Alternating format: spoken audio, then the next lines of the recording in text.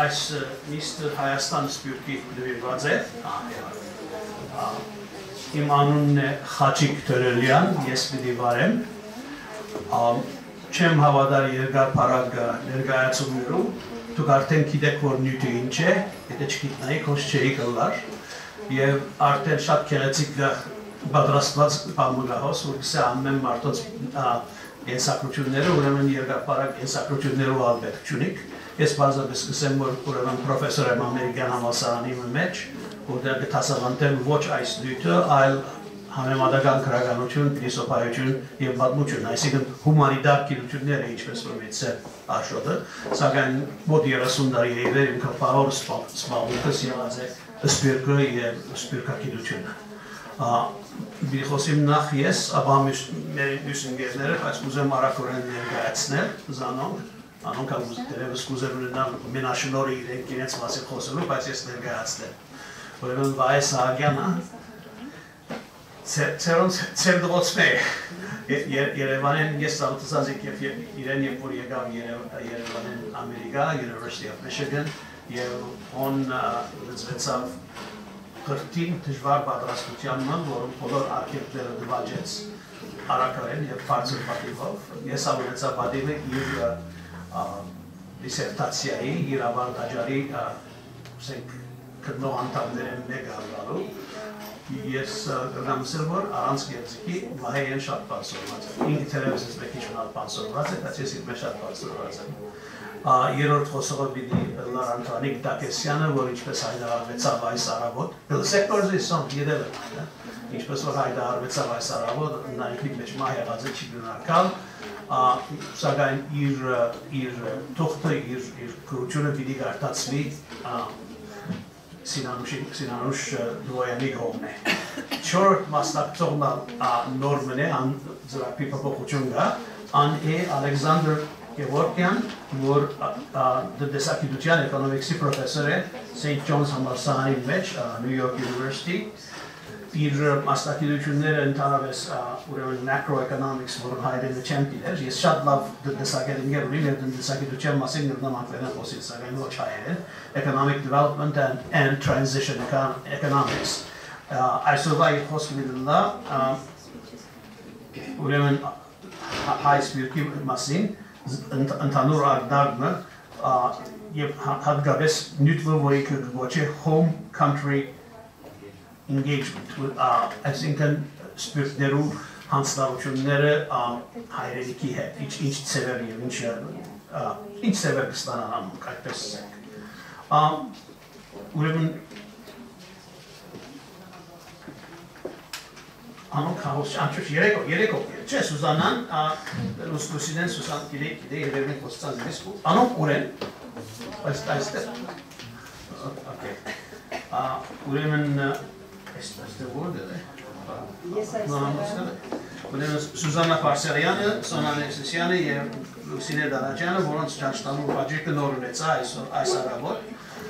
եւ անոնք պիտի խոսին հայրենիքի ընկալումը սպիրկում նյութին շուրջ։ Ենթադրեմ, որ այնպես մտի ենք, որ Օսկար, չէ, մենք ելենք անոնք Օսկար, վեցոֆիզիա չէ։ Նորային անում չկարտացի, շատ նեղություն։ Nona Shahnazarian, որուն քրությունները դարիներ առաջ սկսած գարտալ, քաղաքացիները քյոհական դարածքում դրախախտումները Մասիսի շրջանում։ Ուրեմն ես պիտի գարտամ իմ քրությունս, որ ուսամ գարջ է, ասեմ, որ թե ես սահուն արեմ հայերեն խոսիմ եւ գրեմ, եւ կհասնիմ այս նյութին, այսինքն նյութ, որում մասին 30 տարի է վերանքներելով գմտածել, կդժվարանամ գրելու, ուսամ որ գրածս թյուրին և մատչելի է։ Ուրեմն ընդհանուր նյութի ինձ համար վերամտածելն է անտրասկի խաղապարը, այնպես ինչ որ անգապված է սպիրկին և գապված է մանավանդ դերևս հայկական սպիրկին։ Սպիրկները հին երևույթ են, անտրասկայինը նոր։ Իբր հավացք և իբր հավաքականություն սպիրկներ գոյություն ունեն նախքան 585 թվականին ի վեր։ Անտրասկային բառը, անգլերենով transnational, սկսած է կորզածվի 1968-ին բիզնեսի սեղմ շրջանագիրը մեջ։ Քաղաքական գիտություններու մարզի մեջ կսկսի կորզածվի 1971-ին եւ տանտաղորեն կընդհանրանա։ Զայն քաղաքագիտության մեջ ներգուծող առաջին անձերը Քիոհեին եւ Ջոնայ վերջվեր դարձած են Ամերիկայի քաղաքական գիտություններում ամենեն գարգարուն թեմքերեն Ջոզեֆ Նայը հատկապես։ Սակայն միայն 1990-91 թվականներուն է, այսինքն 27 տարի առաջ, որ transnationalism parը գտարնա թե մոդայի, թե իսկապես օգտակար գիտական եւ մտավորական լայն շրջանակի մեջ։ Անշուշտ 1991-ը Հայաստանի անկախության եւ խորհրդային միության անկումի տարին է, այդ անկումները շրջադարձային տարիներ նաեւ մեզի համար, այսինքն գիտական մտքի համար։ Հումանիտար եւ հասարակական գիտություններում մեջ անհավատալի արագությամբ տարածվեցան նախապես գոյություն ունեցող, բայց քիչ կործանված բարերու խումբը։ Սպյուրքն ինքը, անդրասկայինը, նաեւ աշխարհայնացումը, globalization, միաժամանակ mobility, շարժունակություն բարը, border crossing, սահմանանցում բարը, եւ վերջապես քաղաքականության կապված պարամետրերը, դարձած թե առողջ բոլորը մեկ անգամ են զորաշարժի ենթարկվեցան։ Քաղաքականություն, migration եւ անոր դարբերակները, թվենք, immigrant, ներկախտող, immigrant, արտակախտող, bars, migrant, կախտող, ապա նորագեր trans-migrant, անտրկախտող բարերը բազմապատկվեցան եւ գերանկավորվեցան արտասահմանյան շարժունակության ուսումնասիրություններում մեջ։ Ես իմ քրոջներուց մեջ երբեք trans-migrant բարը անտրկախտող չեմ կործած, սակայն դարձել դու կործածած ես, no? 1901 մայիսին լույս տեսավ իմ հիմնադրած բարբերատերքի առաջին թիվը անգագրեր Diaspora Journal of Transnational Studies անունը, այսինքն սպյուրք անտրասկային ուսումնասիրություններում բարբերատեր։ Օրը պիտի ուզեմ պատմել, թե ինչպես եւ ինչու ես եւ խփակրի խորհրդական գազբի մեղսագից անդամները հանգեցանք բարբերատեր այդպես կոչելու որոշումին։ Ոսկը նշեմ միայն, որ նախընտրեցինք անտրասկային փարը, որովհետև անոր խաղաթրիչ արմատները միաժամանակ դնկծեն, թե դակավին կարևոր է ասկը, nation, բայց միաժամանակ, որ խորհրդային միության մոտեցող փրուզումով կմտնենք նոր աշխարհը, որ ասկը եւ ասկնելությունը միակ կարևոր գործոնները չեն եւ մի չլան։ Ազգ խաղացքի, ապա նաեւ ասկնելության սահմանները գդրող անցնող նոր անտրասկային երևույթներ Բիդի սկացնեին իրենց ներկայությունը, ադիկա ագնհայտ էր մեզի։ Եվ անոնք սերդորեն կապված էին ոչ միայն գլոբալիզացիայի, մոբիլիտեի, այլ նաև հին քաղաքատիրության, այսինքն կոլոնիալիզմի խամրելուն եւ նոր հետ քաղաքատիրության, այսինքն պոստկոլոնիալիզմի ծավալող ուժի։ Այս բոլոր բարերը, տերմինները յուրաքանչյուրը անչափ գոյություն ունեին, քիչ-քիչ գործածված եւ մեկ քունտի վերածված ծանր քունտի եկան փշրեցին դիսկուրսը։ Ուրեմն նոր բարբերատերքի անունը գմեք, այսինքն իմ խմբակրատից անունը գմեք դեղեր հարցեր, որոնք մեզ կհետաքրքրեն այս գիտաժողովին հալ, գլխավորապես սպյուրք, ասկություն եւ անտրասկայինը, թե անցյալին, թե արագորեն փոխվող ներկային։ Հավելյալ գետը, որ այս պատմված անցյալը ավելի սերտորեն գկապե ներկային։ Մոտ 5 տարի առաջ տնտեսագետ Bareghyan զիս զարթացուց Google Scholar կոչվածի եւ առաջին անգամ տեսա, որ ուրիշ դագաններ իմ հրադարակած քրություններս, որոնք բուժ են իրենց օտվածներում մեջ։ Ապա օգնական ուսանողի մահացնեցի, մեր երրորդությունը եկավ։ Ապա օգնական ուսանողի մահացնեցի հաջող մեջբերվող նախատեսություններ ու բնորոշումներ ընդրել։ Այսինքն ասի, որ նայ այս բաներում, նայ թե որ օտվածները շատ հիշվին եւ վերջը ինձ ասա, որ բարերը հիշվին, որ նախատեսությունները 1991-ին հրատարակված հոդվածը սա է շատ հաջող մեջբերված նախատեսությունը, որ ես գրել էի։ Diasporas are the exemplary communities of the transnational moment. Սպյուրքները անտրասկային մոմենտի, գամբահի, օրինագելի համայնքներն են։ Երկրորդը 1996-ին լույս տեսած հոդվածի խորակիրն է։ Խորակիրն է Rethinking Diasporas, the Stateless Power in the Transnational Moment, այսինքն վերամտածել սպյուրքները ոչ pedagogan ուժի ուժը անտրասկայինի բան, ոչ pedagogan ուժը, stateless power անտրասկայինի բան։ Եվ վերջապես երրորդն է, նորեն հոդվածները մեկուն խորակիրն է, Elites and Institutions in the Armenian Transnation, այսինքն դերնախավեր եւ հաստատություններ հայ անտրասկի մեջ։ Ուրեմն երեք նախադասություն, որոնց երկուքը սպյուրք բարը կբարունագեն, մինչ երեքն ունին transnational բարը։ 25 տարի է իվեր ինքսինքս սպյուրկակետ համարած էի ու հանգարց անդրադարձա, որ ես երևի անտրասգայնակետ եմ, transnationalist specialty չկա, բայց այդպես։ Ավելցնեմ, որ հայ անտրասկ արտահայտությունը, որ գրել էի, ադերին նկատվեցավ քայտակ դեցուցիչ և նույնիսկ Բեյրութի զարթոք դերքի մեջ քննադատական հոդված նվույս տեսա, ասելով, որ անտրասկ բառը հագաազգային է։ Եվ իսկապես, ինչ կուզենք զանազան գիտնականներ, բազմաթիվ բառերով գծելով այս trans անտր նախտիրը։ Ով է մգարժի հիշել, որ հունարեն դիասպորա բառին դիա նախտիրը կթարգմանվի լատիներեն trans-ով, այսինքն ոչ միայն այս բառերու մեջ, այլ ընդհանրապես դիան գլա trans։ Մենք սպյուրք ցենք, սակայն հունարեն բառը իրական սպյուրք չէ, դիասպորա է, կնշանակի անտր-սփռում, մարմինեն դուրս սերմի, այսինքն սպերմի օրինակի համար ծրվում, կամ հայրենիքեն դուրս ժողովրդի ծրվում։ Լատիներեն transnational ջգուն բառը գագնագե ասկեն, ասկայինեն, ներգայիս փաստորեն նաև ասկ պետության սահմաններեն անտին, դուրս, այդ սահմանը գդրող անցնող երևույթներով։ Սփռվելու և ծոնքի քիչ մգրավորական գաղափարը գդգարանա և գզորանա սահմաններեն անտին երթալու, գդրող անցնողի իմաստը, և կգործածեք transnational։ Այս լեզվական նրբությունները ունին իմացական լուրջ հետևանքներ։ Այսօրվա մեր նյութին համար ամենեն կարևոր ենթադրեմ այն է, որ սպյուրք բառը երկվություն թելադրող բառն է։ Կհագադրե սպյուրքը հայրենիքին, կամ անզոր սպյուրքը որևէ պետության, օժտված ազգին։ Անտրասկայինը ոչ երկվություն, այլ երրորդություն հաստատող բառն է։ Արևկոնի արևմտյան քիչ թե շատ գիտական լեզուներում մեջ։ Օրինակ, երբ սերային հարցերու մասին կգրվի, սերայինը sexual չէ, գենտատրե բաժանումը, երկվությունը, heterosexual և homosexual, գոնե մինչև վերջերս այդպես էր, այսինքն մարդկության սերային եղծերը կսահմանվեին այդ երկու բառերով։ Ներկայիս transsexual բառը կգործածվի, որոշ իգտություններ բնորոշելու համար, որոշ սերային նախընտրություններ և բարբերակերպեր նկարագրելու համար, և հոն հիմնավորված երկվությունը կմերժվի, այսինքն transsexual-ները և անոնց իբաշտվան կրողները վերամտածեն սերայնության տեսությունը, ասելով, որ երկու բաժանումը, homo և heterosexual, չի պահեր, transsexual երրորդը։ Ուրեմն trans-ը գլա այն բառը, որ կգծվի շատ մհվածքներում, ուր երկվությունը փոխվի երրորդության, չեմ սեր սուրբ երրորդության։ Գենսական է ընդգծել, որ երեկը ստեղծելը երկուկը չի չնչեր, սակայն կպարտացնե զանանք։ Այսինքն, ազգ պետություն և սպյուրք այդ երկվությունը կմնան շատ կարևոր թերագադարներ մեր կյանքի մեջ։ Սակայն հատկապես սպյուրքին, իմ կարծիքով նաև ազգ հղացքին, վերակրված իմաստները ու վարվելագերբերը ենթարկվին որոշ վերանայուրի։ Վերամեկնաբանվին ի պատասխան աշխարհայնացման և շարժունակության անուրանալի ներկայության և անոնց արդած փոփոխություններում։ Ինչպես արդեն հբանցիկ ձևով նշեցի,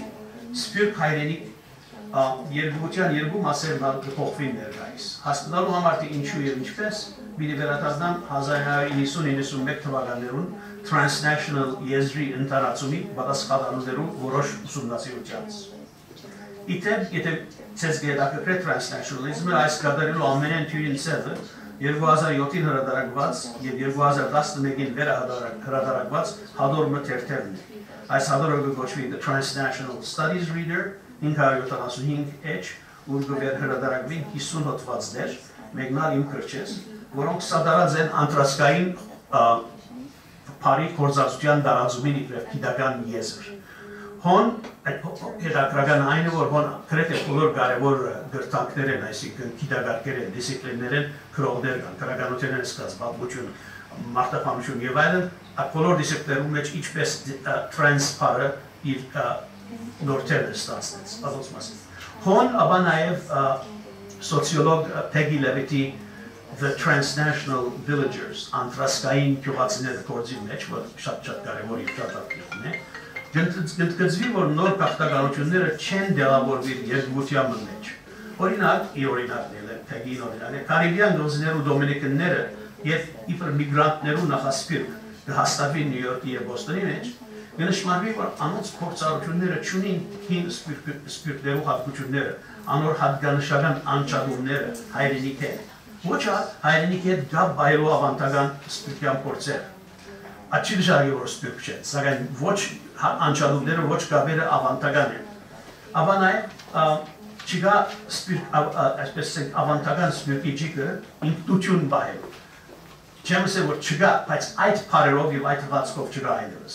Անդադար գաբի մեջ են հայրենիք յուղին են, իրենց բարեկամներուն են, հեռախոսով, ներկայիս անշուշտ նաև ինտերնետային բոլոր միջոցներով։ Երբ կմտածեն ըլլա տնտեսական, ըլլա գենցաղային հարցերու մասին, անպահավոր մեկ օրինակը, թե դոմինիկաններում, դոմկա, թե մեքսիկացներուն, պիտի նշանվի, պիտի ամուսնանամ, և կսկսի մտածեն, այսմերիկա, չէ։ Ոչ մի դատերություն չկա, որ այս մեկը փողոցի վրա այդ աղի մեջն է, Նյու Յորքի մեջ է, թե Դոմինիկանի մեջ է։ Իրենց համար այդ աշխարհը մեկ աշխարհ է։ Եվ երբ կմտածեն ըլլա տնտեսական ըլլա գենցաղային հարցերու մասին, այդ մտածումը կհղվի ոչ միայն ամերիկյան մեծամասնության, ոչ միայն նախասպյուրքյան իրենց տեղական ծրոնքին, ոչ միայն հայրենիքին, այլ այդ երեքին միասին և միաժամանակ։ Իրենց համար մեկ ժամանակ կա անտրասկայինը և մեկ դարածք նորեն անտրասկայինը,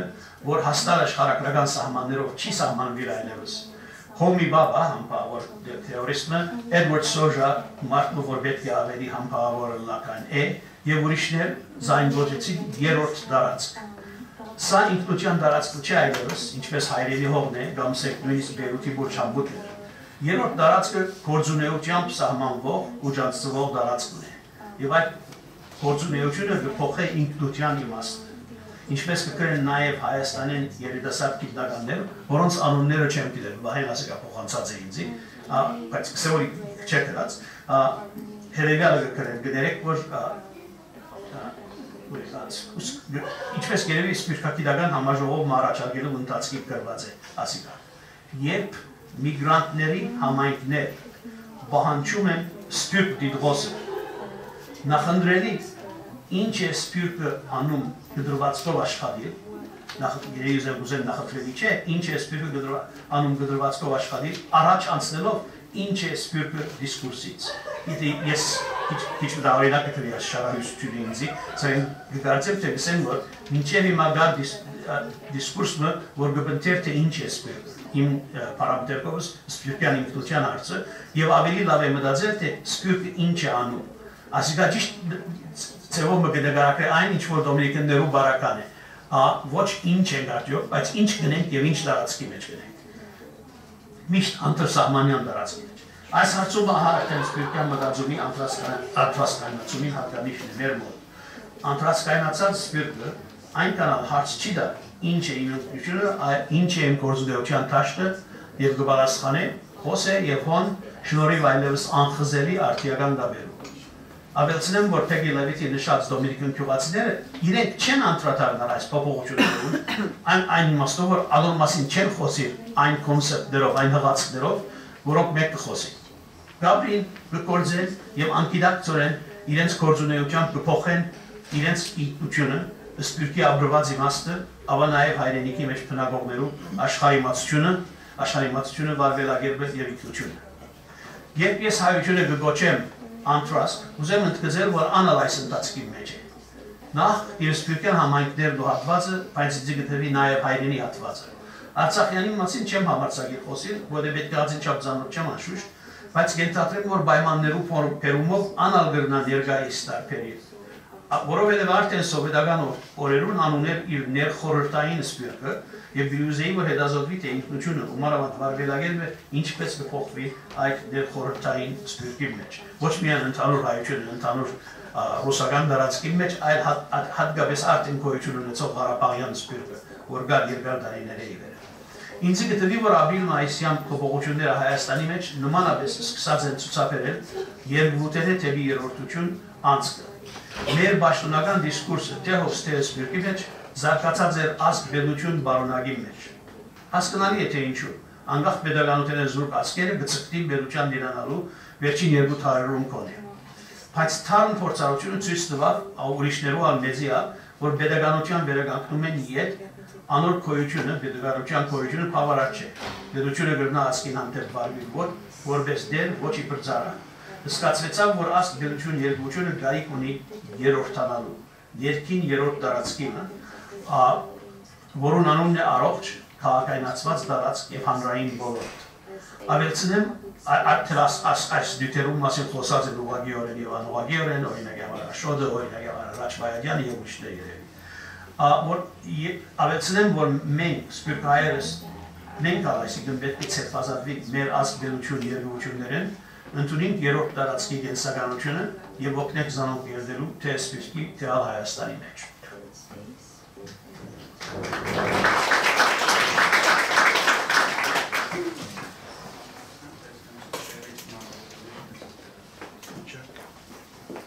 Microphone. Սպիրտին չենք սենց փոքր սենյակ տվել, տարածք չկար, որ է թվով Հայաստանում են բնուրջը, սպիրտ կավր մեծա, կան Հայաստանի բնակչությունը։ Համամասնությունը չենք մի կետ տեղավորվել ենք, որ շատ մարդիկ չեն եկել։ Շատ փորձ են եկել, սա աշխատում են Չես հավաքեք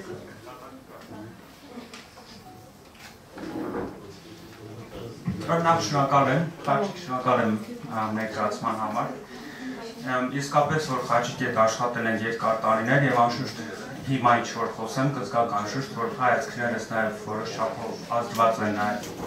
Խաչիկի գրվածքների դեպ հենց այն մեկ նախադասությունից որ քիչ առաջ հնչեցրեցի, ես էլ դիհողում անեմ այդ նախադասությանը իմ գրվածի մեջ, առանց դրանց պետք է բացի խոսել, կարծեմ դժվար է։ Բայց ես ավելի շատ պիտի խոսեմ սփյուռքի մասին,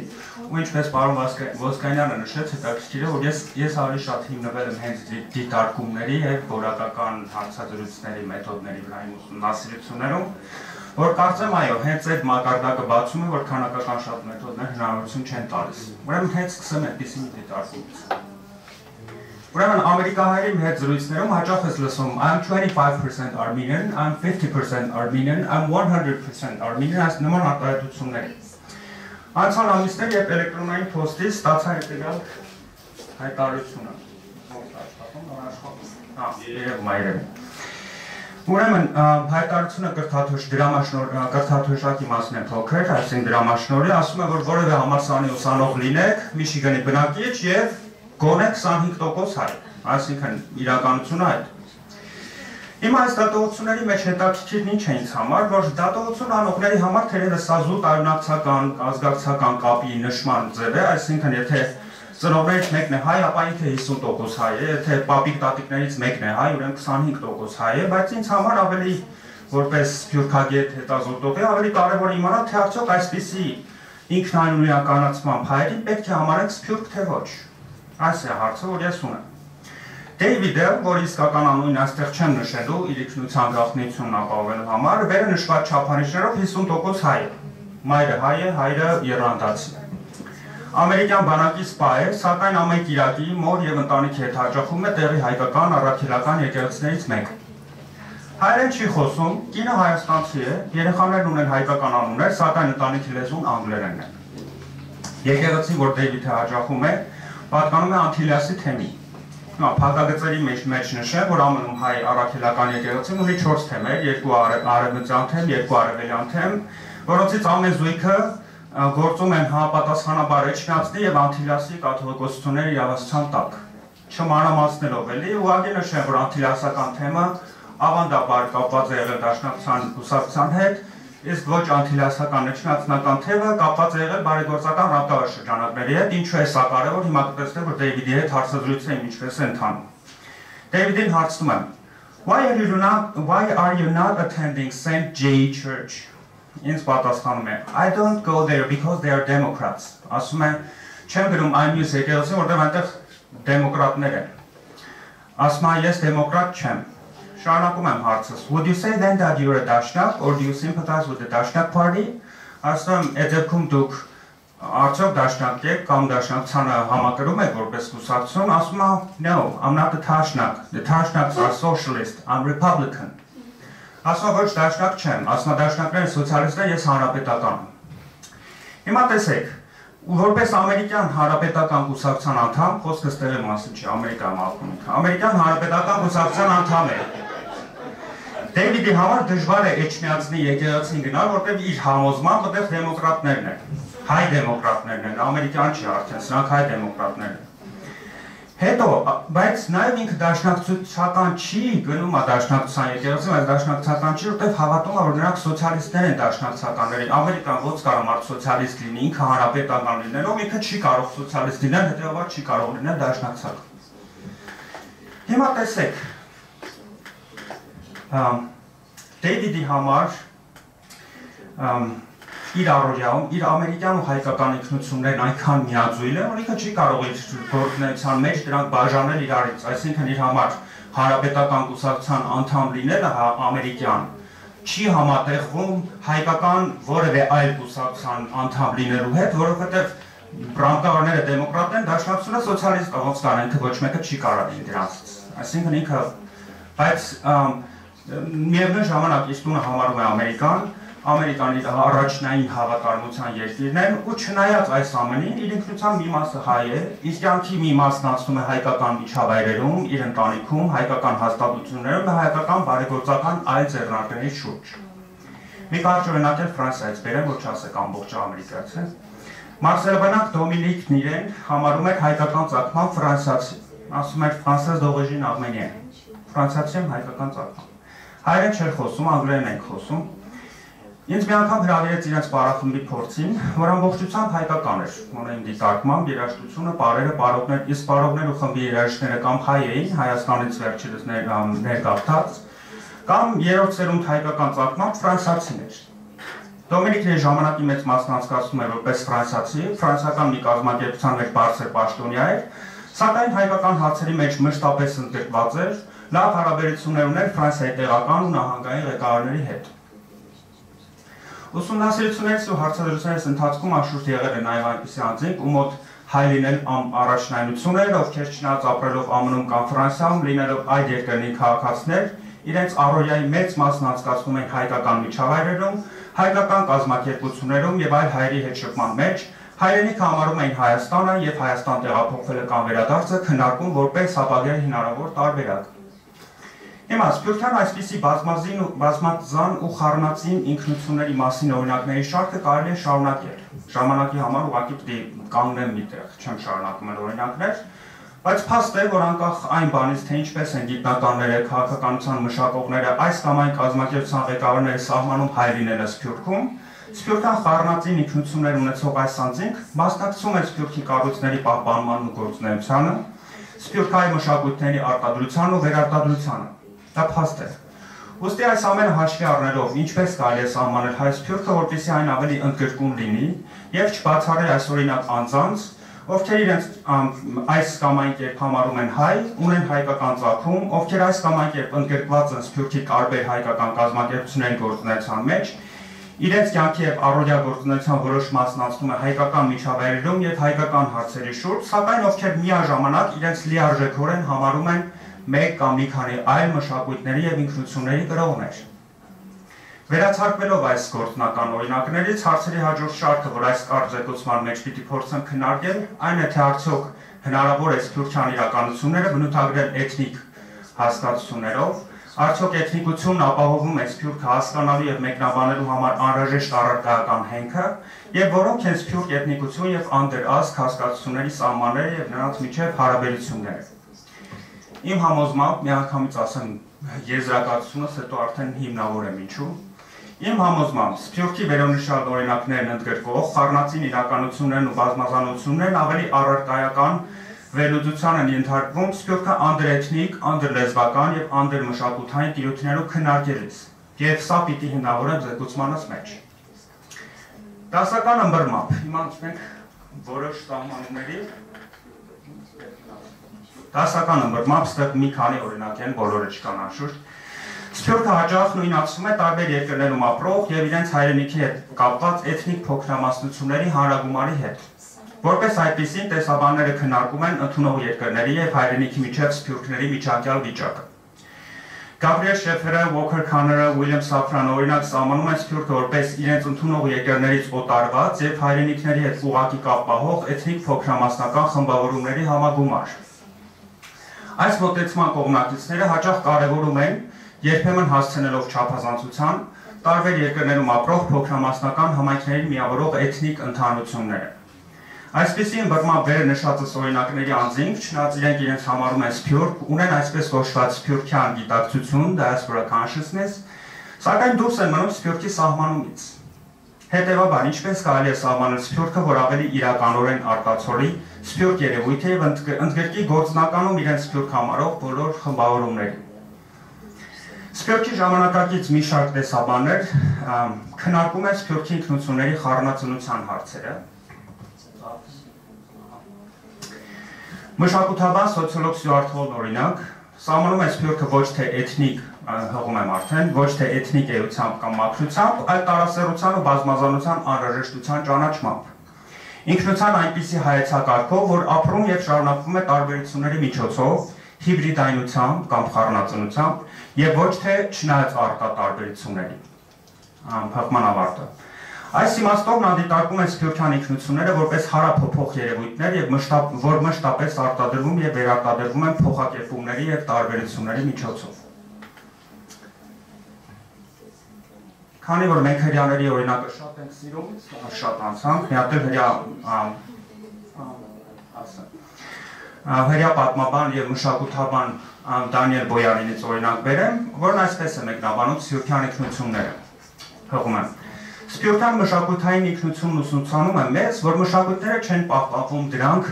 խառնվելուց պաշտպանելու միջոցով, բայց միգուցե դրանք կարող են շարունակվել գոյություն ունենալ որպես այդպիսիք հենց խառնվելու արդյունքում։ Մշակույթներն ինչպես եւ ինքնությունները մշտապես վերստեղծվում են։ Հրեությունը խզում է ինքնության բոլոր կատեգորիաները, որովհետեւ այն ոչ ազգային է, ոչ ծննդաբանական, ոչ կրոնական, այլ այս ամենի ամբողջությունն է իրար նկատմամբ դիալեկտիկ ճշմարտ մեջ։ Հղման ավարտ։ Շարունակելով միտքը Բոյարինը պնդում է, որ հրեությունն անհնար է բնականորեն նույնացնել որևէ աշխարհագրական տարածքի հետ եւ անհնար է վերլուծել հրեական մշակույթը որպես ներփակված սահմանափակ երևույթ։ Ինքնության այսպիսի ըմբռնմամբ է, որ հրեան կարող է միաժամանակ լինել եգիպտացի արաբ եւ եգիպտացի արաբը կարող է միաժամանակ լինել հրեա։ Ամփոփելով սփյուռքի այսպիսի արդիական ըմբռնումները, անհրաժեշտ է ընդգծել, որ սփյուռքը սերունդների ընթացքում ձևավորվող երևույթ է։ Սա իմ առաջարկած սահմանումն է սփյուռքի, որ բնականաբար քննարկման ենթակա է եւ քննադատության ենթակա է, խնդրում եմ ազատ զգացեք, բայց ես այսպես եմ պատկերացնում, որ սփյուռքայնացման գործընթացներում ցրման մեկ կամ մի քանի շարունակական ալիքների հետևանքով տարբեր երկրներում հաստատված գաղթականների եւ կամ փաստականների սերունդները ձևավորում են խառնածին ինքնություններ, որպես իրենց երկրների լիարժեք քաղաքացիներ, անդամներ, սակայն մշտական բանակցությունների միջոցով պահպանելով ինքնության որոշ բնութագրիչներ եւ անդրազգային կապեր, որ իրենց տարբերում են տեղական այլ խմբավորումներից։ Հենց այսպիսի մոտեցումներն են, որ առաջարկում են սփյուռքի ավելի ընդգրկուն սահմանումներ, ուր բազմակի ինքնություններով անձինք, ովքեր իրենց համարում են սփյուռք, ովքեր մասնակցում են սփյուռքյան տարբեր կառույցների գործունեությանը եւ սփյուռքյան բազմազան մշակույթների արտադրությանն ու վերարտադրությանը, բայց միաժամանակ իրենց համարում են իրենց ծննդավայր կամ բնակության երկրների լիարժեք քաղաքացիներ անդամներ, դուրս չեն մնում սփյուռք հասկացության տիրույթից։ Այսպիսի ըմբռնմամբ սփյուռքները, ներառյալ հայ սփյուռքը, չունեն հստակ սահմաններ եւ չեն կարող սահմանվել զուտ էթնիկ բնութագրիչներով։ Սփյուռքի սահմանները հարափոփող են, քանի որ սփյուռքը կազմող կազմակերպություններին աջակցող, անդամակցող ու սփյուռքյան մշակույթների արտադրության ու վերարտադրության նպաստող անհատները գործում են մի քանի լեզվամշակութային տարածություններում եւ հանդիսանում են մի քանի լեզվամշակութային ինքնությունների կրողներ։ Հայ սփյուռքի պարագայում սփյուռքացին սերունդները գործում են որպես հայ որոշ իրավիճակներում, որպես իրենց երկրների քաղաքացիներ այլ իրավիճակներում եւ երբեմն նաեւ որպես երրորդ այլ երկրի քաղաքացիներ կամ նախկին քաղաքացիներ։ Լիբանանի, Իրանի, Թուրքիայի, Սիրիայի հայերն ԱՄՆ-ում օրինակ երբեմն գործում են 3 լեզվամշակութային տարածություններում՝ հայկական, ամերիկյան եւ համապատասխանաբար լիբանանյան, սիրիական, արաբական, իրանական կամ թուրքական։ Հայաստանից կամ Ադրբեջանից ԱՄՆ-ում կամ Ֆրանսիայում հաստատված անձինք ու իրենց սերունդները նույնպես երբեմն 3 ազգային լեզվական տարածություններում են գործում՝ հայկական, ամերիկյան, ֆրանսիական եւ ռուսական հետխորհրդային։ Զարգացման ընթացքում հայկականության դրսևորումներն ու սահմանումները նույնպես փոփոխվում են, տարբեր երկրների համատեքստերում, տարբեր ժամանակներով եւ մի շարք այլ ազդեցությունների ներքո։ Եթե ժամանակ ունեմ, երկու օրինակ էլ բերեմ, նոր անցնեմ մյուս մասին։ Okay, so Արցախյան փաստական հայերից մեկը, որ այժմ բնակվում է ԱՄՆ-ում, օրինակ, ԱՄՆ քաղաքացի է։ Իրեն բնորոշում է շատ հստակ, յարմյանկա։ Սակայն, բարբերաբար հաճախում է տեղական ռուսական եկեղեցին, որովհետև այն ավելի մոտ է։ Ամուսինը հայ է, սակայն ընտանիքի լեզուն ռուսերենն է։ Հայ ընտանիք է, խոսում է ռուսերեն, ավելի մոտ են տեղի ռուս հետխորհրդային համայնքների հետ, քան հայկական համայնքին։ Իրենց նման ռուսական ու հետխորհրդային երկրների զեկար համայնքների հետ շատ կապված այլ հայեր էլ կան։ Ռուսախոս, սակայն ովքեր միաժամանակ Հայաստանի ու Արցախի հետ հեռակա կամ անմիջական կապ են պահում։ Ինձ համար Թուրքիան։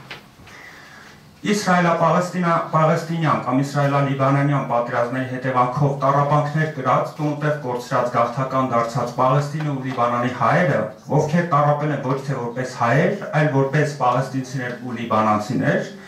ովքեր այժմ բնակվում են ԱՄՆ-ում, ԱՄՆ քաղաքացիներ են, Իսրայելի հետ ԱՄՆ-ի հարաբերություններին մոտենում են ավելի շուտ որպես պաղեստինցիներ կամ լիբանանցիներ, բնականաբար երկու դեպքում են ընդդիմանալով ԱՄՆ պրոիսրայելյան քաղաքականություններին։ Պաղեստինում կամ Լիբանանում ծնված հայերն անխուսափելիորեն ունեն ինքնությունների այդ շերտը, նույնպես այն կախային բանից, որ թե Երուսաղեմում, թե Լիբանանում շատերը մեծացել են նախ եւ առաջ որպես հայ եւ դասիրակվել են հայապահպանության միջավայրերում։ Չնայած հարկ է նաև նշել, որ ոչ բոլոր հայերն են օրինակ Լիբանանում մեծանում բացառապես հայկական ու հայապահպան այդ միջավայրերում։ Բուրճամուկյան։ Նոարդիական ըմբռնմամբ ես սփյուռքը դիտարկում ենք որպես անդրէթնիկ, անդրլեզվական երևույթ, սփյուռքների ուսումնասիրության հարցում լեզվի ընտրությունը դառնում է կարևորագույն հարց։ Տեսեք, սփյուռքի նեղը ըմբռնմամբ թերևս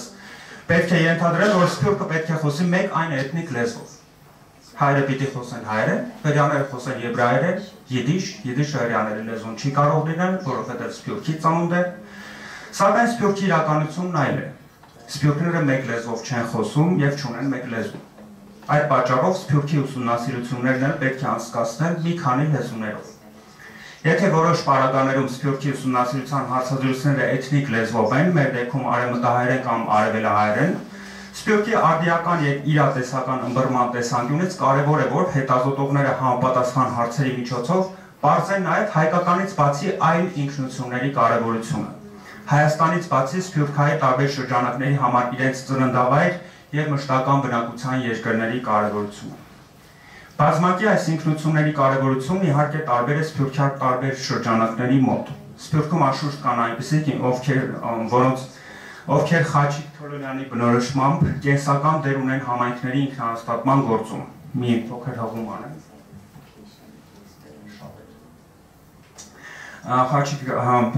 Khachig Toloyani գրում է, հղում եմ, նրանք կազմում են սփյուռքն առաջնորդող վերնախավերը կամ այլ կերպ ասած շահերի մի խումբ, որոնց անդամները ստեղծում են հատկապես սփյուռքյան կողմնորոշումներ ունեցող կազմակերպություններ։ Նրանք ճնշում են հայրենի կառավարության օգտին կամ ընդդեմ, հայրենիքի համար դրամահավաք են կազմակերպում կամ պայքարում են նոր հայրենիքի շարժման շուրջ անդրազգային կրոնական համայնքի համախմբան համար։ Նրանք հաճախ մի երկրի քաղաքացիներ են, սակայն իրենց համարում են անդրազգային քաղաքական ու մշակութային մի համայնքի մաս, երբեմն նաև որպես անդրազգային ազգ կամ անդրազգ։ Սակայն ինչպես Թոլոյանն ինքն է նաև նկատել, այսպիսի առաջնորդների թիվը սովորաբար սփյուռքում մեծ չէ։ Չնայած նրանք մեծ ազդեցություն կարող են ունենալ սփյուռքյան որոշ շրջանակների վրա։ Ամփոփելով սփյուռքի այս ավելի ընդգրկուն մոտեցումը, որ ներառում է ոչ միայն սփյուռքում ամենօրյա հայկականությամբ ապրող անձանց, էթնիկությամբ այսպես կոչված զտարյուն հայերին, այլ նաև բազմակի ինքնություններով այն անձանց, ովքեր տարբեր իրավիճակներում գործում են որպես հայ եւ իրենց հայ են համարում, մի քանի բառով էլ անդրադառնամ սփյուռք ու անդրազգ հասկացությունների հարաբերություններին։ Միգրացիան ուսումնասիրող մասնագետներն սկսել են օգտագործել անդրազգ հասկացությունը հատկապես մատնանշելու համար այն շարունակական հարաբերությունները, որ ձևավորվում են արտագաղթող համայնքների եւ իրենց ծննդավայր կամ հայրենի երկրների միջև։ Տեսաբաններն առաջ են քաշել անդրազգային սոցիալական տարածությունների եւ դաշտերի գաղափարները, որոնց միջոցով փորձում են այլ ընտրանքային մոտեցումներ առաջարկել նախկինում շատ տարածված ներգաղթ ինտեգրացիա ձուլու միակողմանի տեսությունների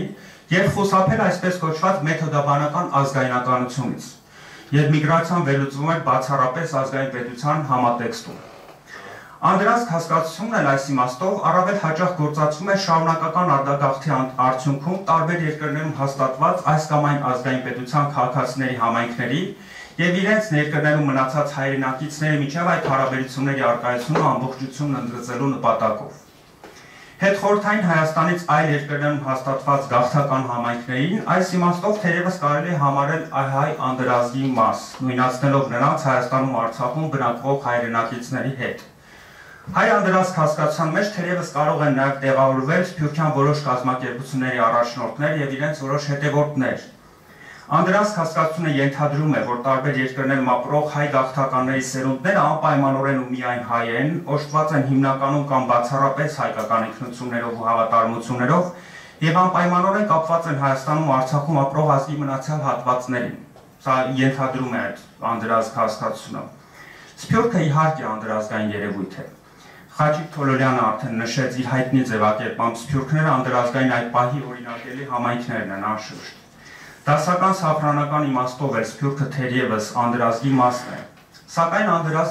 անդրազգ ձևակերպումն ավելի քան սփյուռք հասկացությունը պարունակում, ակնարկում է որոշ նույնություն, որ դժվար է ուրվագծել իրեն 25% հայ համարող, բայց հայ ինքնությունը երբեք չժխտող մի անձի եւ Հայաստանում կամ Արցախում բնակվող որևէ քաղաքացու միջև։ Այս առումով անդրազգ հասկացությունը չի ընդգծում սփյուռքի այն զանգվածներին, ովքեր գործում են մի քանի լեզվամշակութային, էթնիկ մշակութային դաշտերում ունեն խառնածին ու բազմազան ինքնություններ, ովքեր նաև անվերապահորեն կազմում են սփյուռքի մասը անկախ այն բանից, թե մենք ինչպես ենք սահմանում նրանց ինքնությունը կամ մենք համարում ենք իրենց սփյուռք, թե ոչ։ Մեթոդաբանական հարցերի մասին շատ կարճ, որտեղ ամփոփում եմ արդեն, չհասցրեցի շատ անդրադառնալ, բայց նշեմ, որ անհրաժեշտ է ձևավորել հայ սփյուռքի ուսումնասիրության նոր մեթոդաբանություններ, որ հնարավորություն կընձեռեն հասկանալու սփյուռքն իր իրական բազմազան դրսևորումներով, հայրենիքի ու հայկականության մասին բազմազան ընկալումներով։ Կարևոր է հասկանալ, թե ինչ մեթոդներով, ինչ լեզվով կամ լեզուներով պետք է անցկացնել ուսումնասիրություններ, որպեսզի հետազոտական կազմակերպությունների, հետազոտողների դիրքորոշումների ազդեցությունը հարցազրույցների, դիտարկումների կամ այլ մեթոդներով ստացվող տեղեկատվության վրա հնարավորինս նվազագույնի հասցվի։ Այս պարագայում է միայն, որ հնարավոր կլինի մշակել սփյուռքի տարասեռ համայնքների ու կազմակերպությունների հետ աշխատելու, սփյուռքի կարողությունները հավաքագրելու եւ սփյուռքյան գործընթացներին մասնակցելու ավելի իրազեկ քաղաքականություններ։ Շնորհակալություն։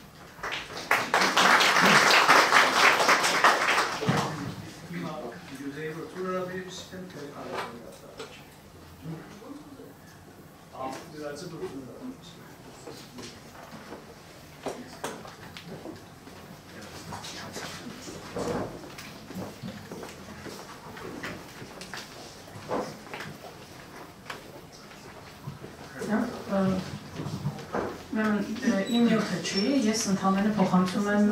այս պահին ընդհանրապես կարդում եմ փոխանցողի դերում եմ հանդես գալիս պարոն Անդրանիկ Դաքեսյանի նյութին գուցե կարճ 1-2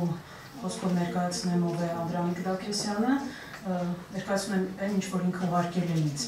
ուրեմն ծնվել է Բեյրութում, դոկտորական տեղնախոսությունը պաշտպանել է Ուելզի համալսարանի մեջ քաղաքական քաղաքագիտության գծով, պատասխանատու քարտուղարն է Հայկազյան հայագիտական հանդեսի եւ անդամ է հայագիտական հարցեր հանդեսի խմբագրակազմի։ Տնօրեն հայկական սփյուռքի ուսումնասիրության կենտրոնի 2011 թվականից միաժամանակ դասախոսում է Հայկազյան համալսարանի մեջ։ Խմբագրել է բազմաթիվ նյութեր, այստեղ ցանկում ենք, ես հետո կշրջանառեմ, կարող եք դրանց ավելի մանրամասն ծանոթանալ։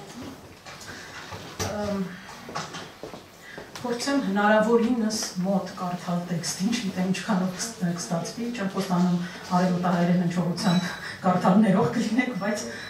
կկարդամ արևմտահայերեն տեքստից պահել։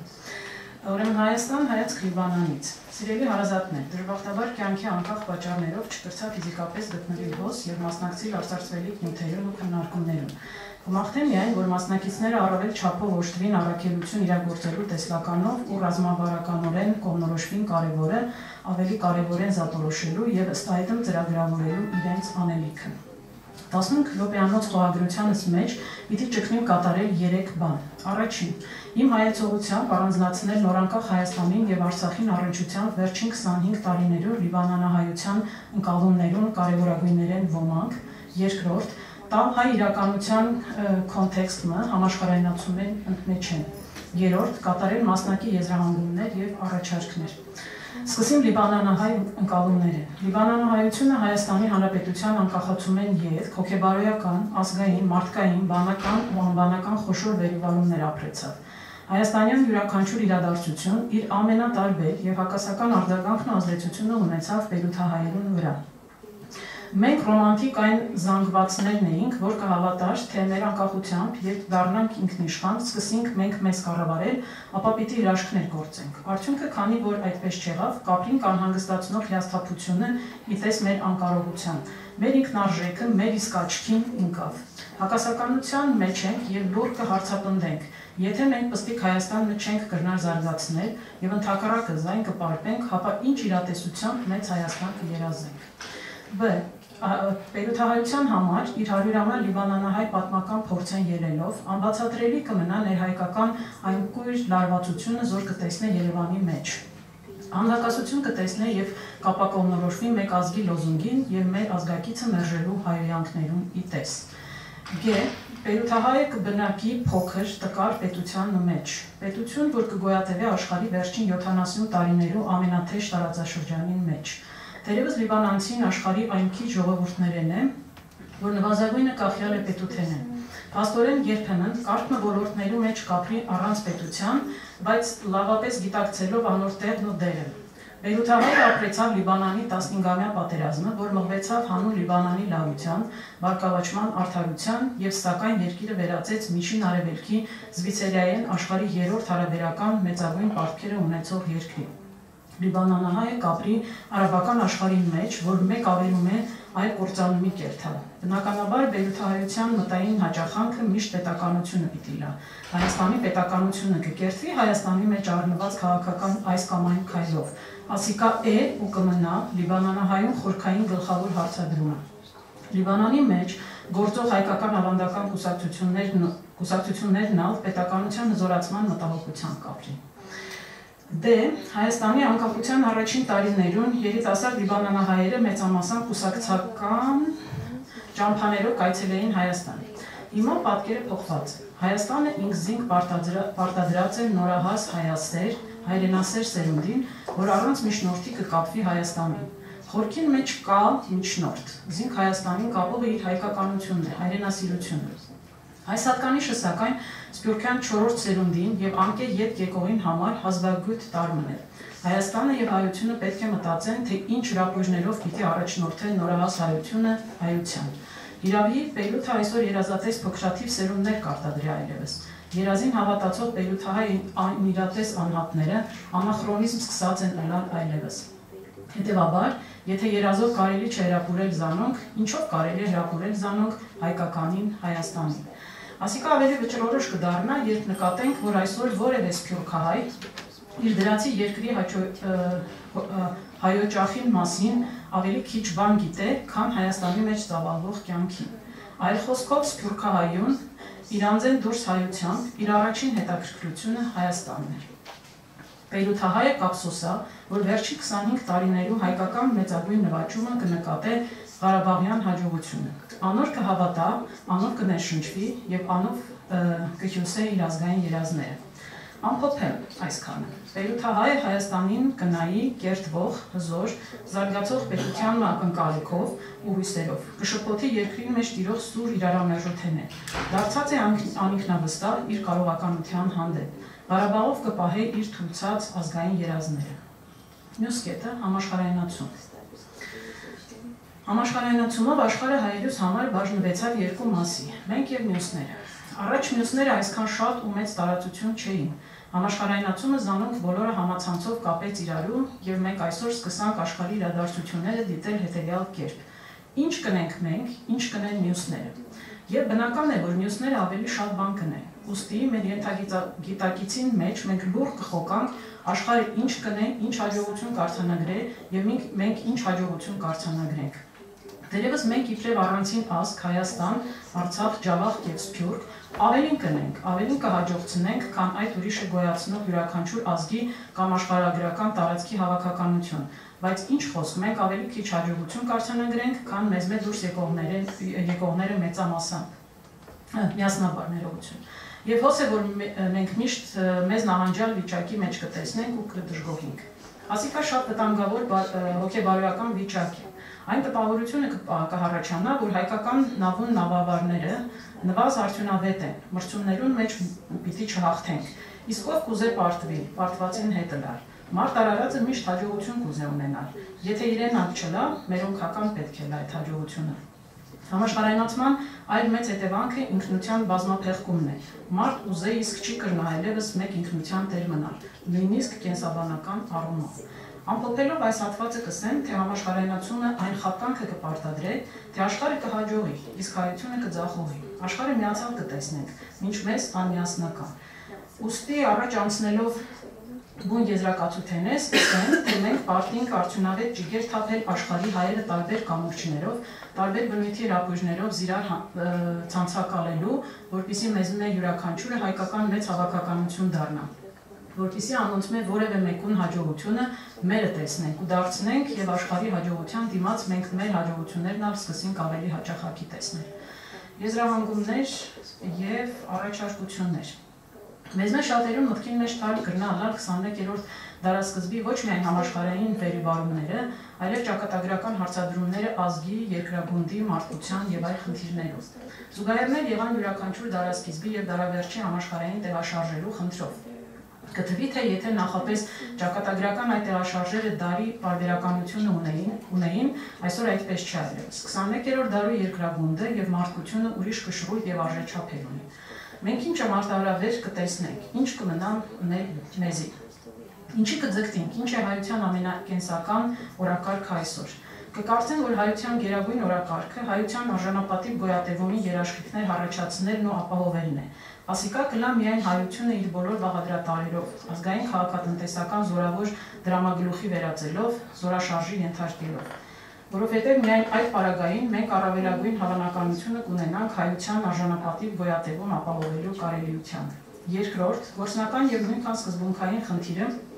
գաղափարախոսական է։ Համահայկական վերոյիշյալ զորաշարժը կարիքն ունի մարդկային վստահ գաղափարախոսության համակարգի, որով կարելի է համոզել զորաշարժված անհատը, թե ինչու ինք պետք է պայքարի հայության արժանապատիվ գոյատևումին համար եւ թե ինչ կլա աշխարհին, եթե արժանապատիվ հայու տեսակը վերանա երկրագունդել։ Ամփոփելով երկու խոշոր խնդիր կտեսնեմ համաշխարհայինորեն արտակարգ այս իրավիճակին մեջ։ Երկու խնդիրներն են. ինչու հայ մնալ, ինչ ըննել, որ առավելագույն երաշխիք ունենանք հայություն մնալու, եւ կառաջարկեմ արտակարգ լալ, շնորհակալություն։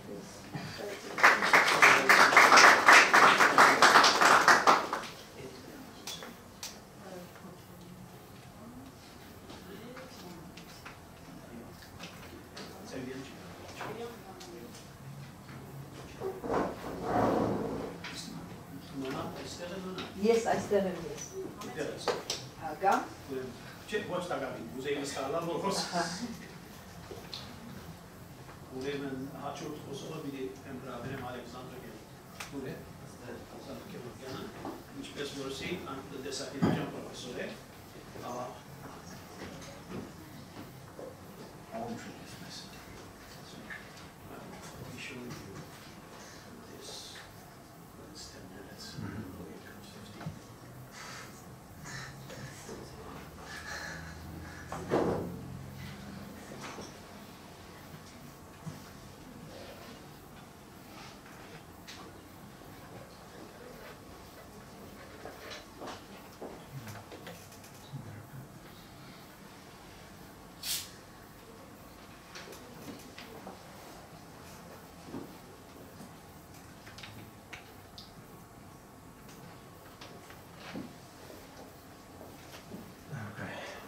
I'll do my presentation in English, so you do the analysis.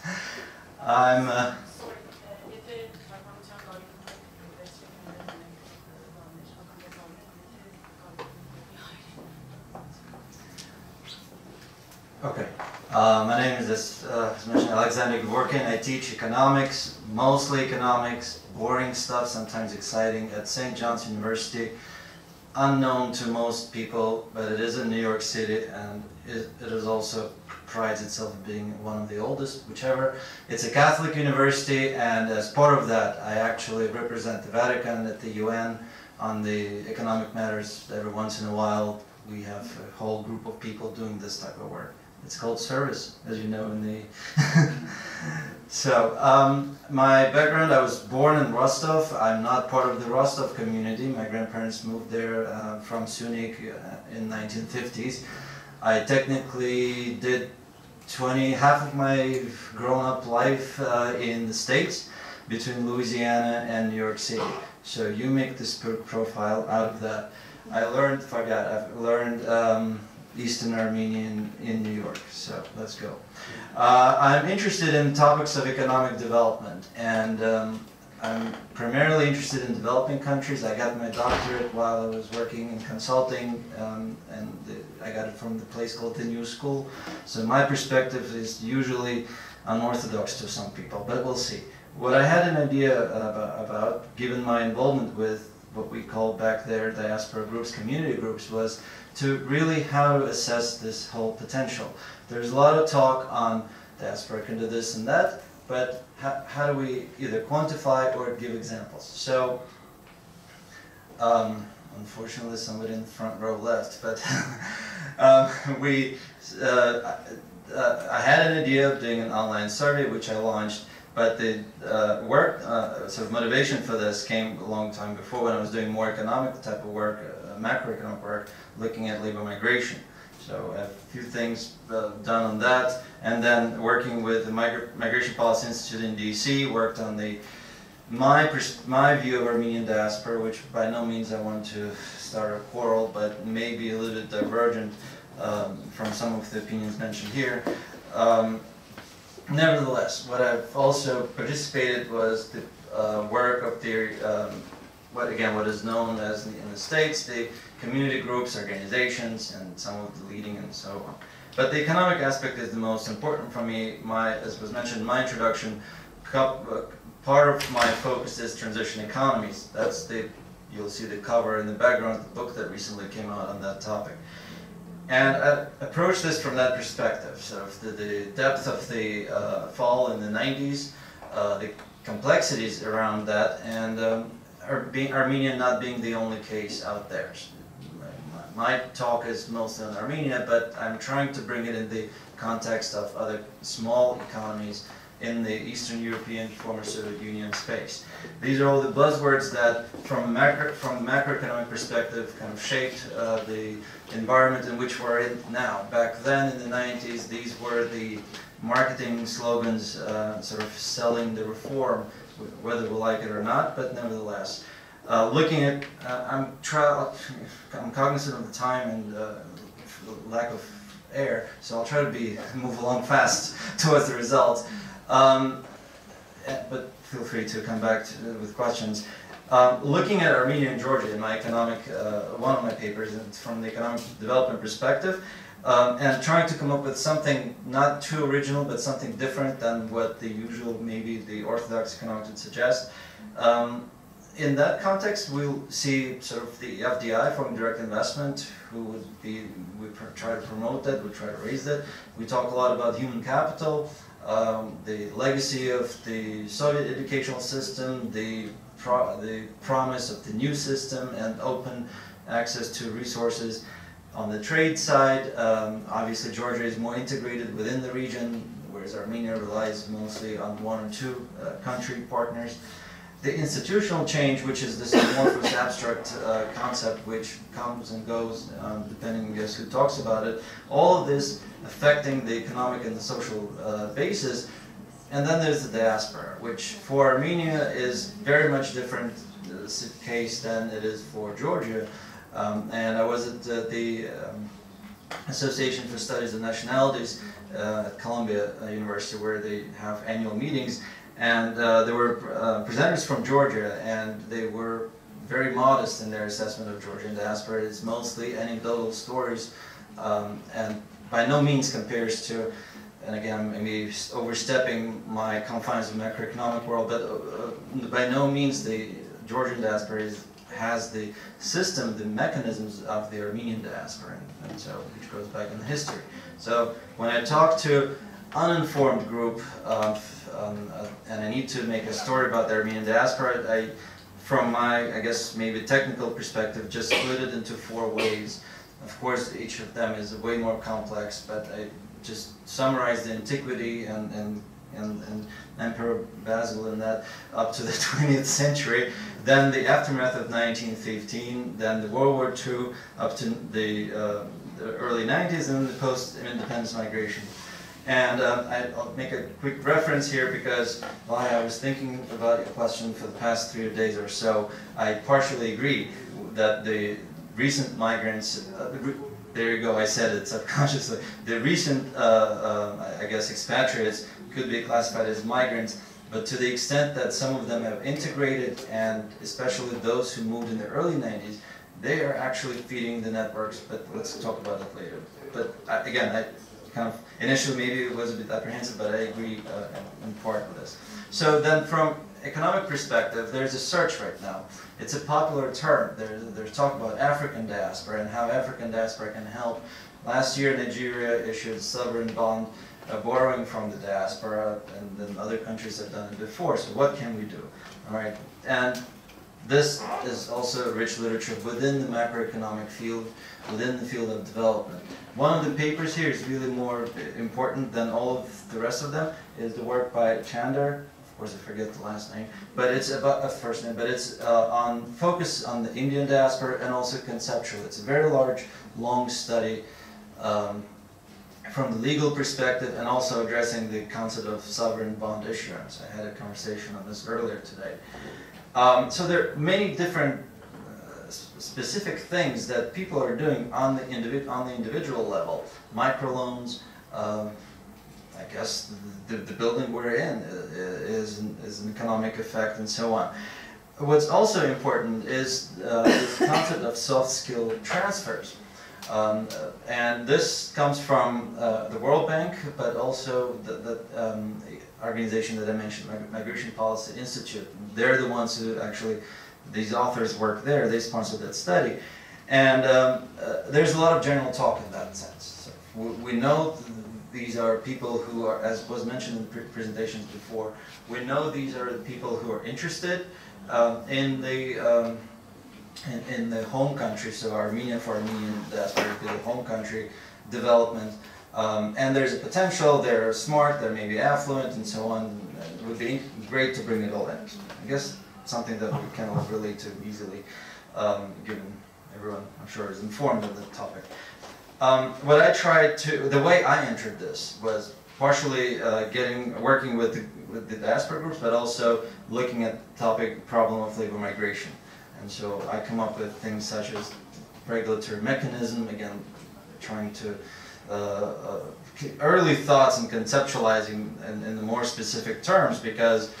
there are countries with migration programs that are well regulated, that are well run, if we can use that characterization, let's say Philippines, which have recruiting agency, which have partners across different states where they supply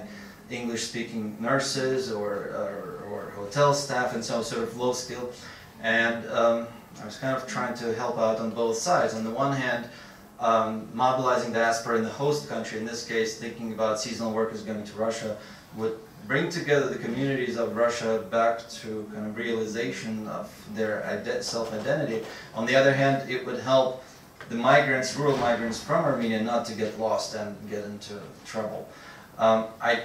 skipped this because I may be running out of time soon, but oh no, I have to skip this. So then I come to and I ran into him on the streets recently. Gevorkyan, 18 years ago, used the word dispersion, and I was trembling. How can you say that? Well, in my view, it's true. All of this was mentioned actually in Vahe's presentation, and sort of the multiplicity of identities that are coming on different layers, and this difference from the economist point of view, I think what's actually important to also point out is this difference between the old and the new diaspora and their different motivations, right? So not just the cultural background, but also from the economic standpoint. Again, in the interest of time, I'm going to go forward to this. So the results of the survey have 500 responses, which ran for 3 years, but remember, my focus is transition economies and open economy macroeconomics. So this was running in the background, collecting responses from different means. There were listserv announcements, there were newspaper announcements, Facebook was great, Twitter, and so on. I received no external funding for this, so it's all kind of in work in progress right now. And here are some of the results, very quickly. More or less close to being even gender split.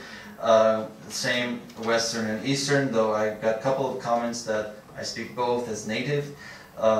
Majority of the respondents, again, out of 500, so this is not the perfect, majority of respondents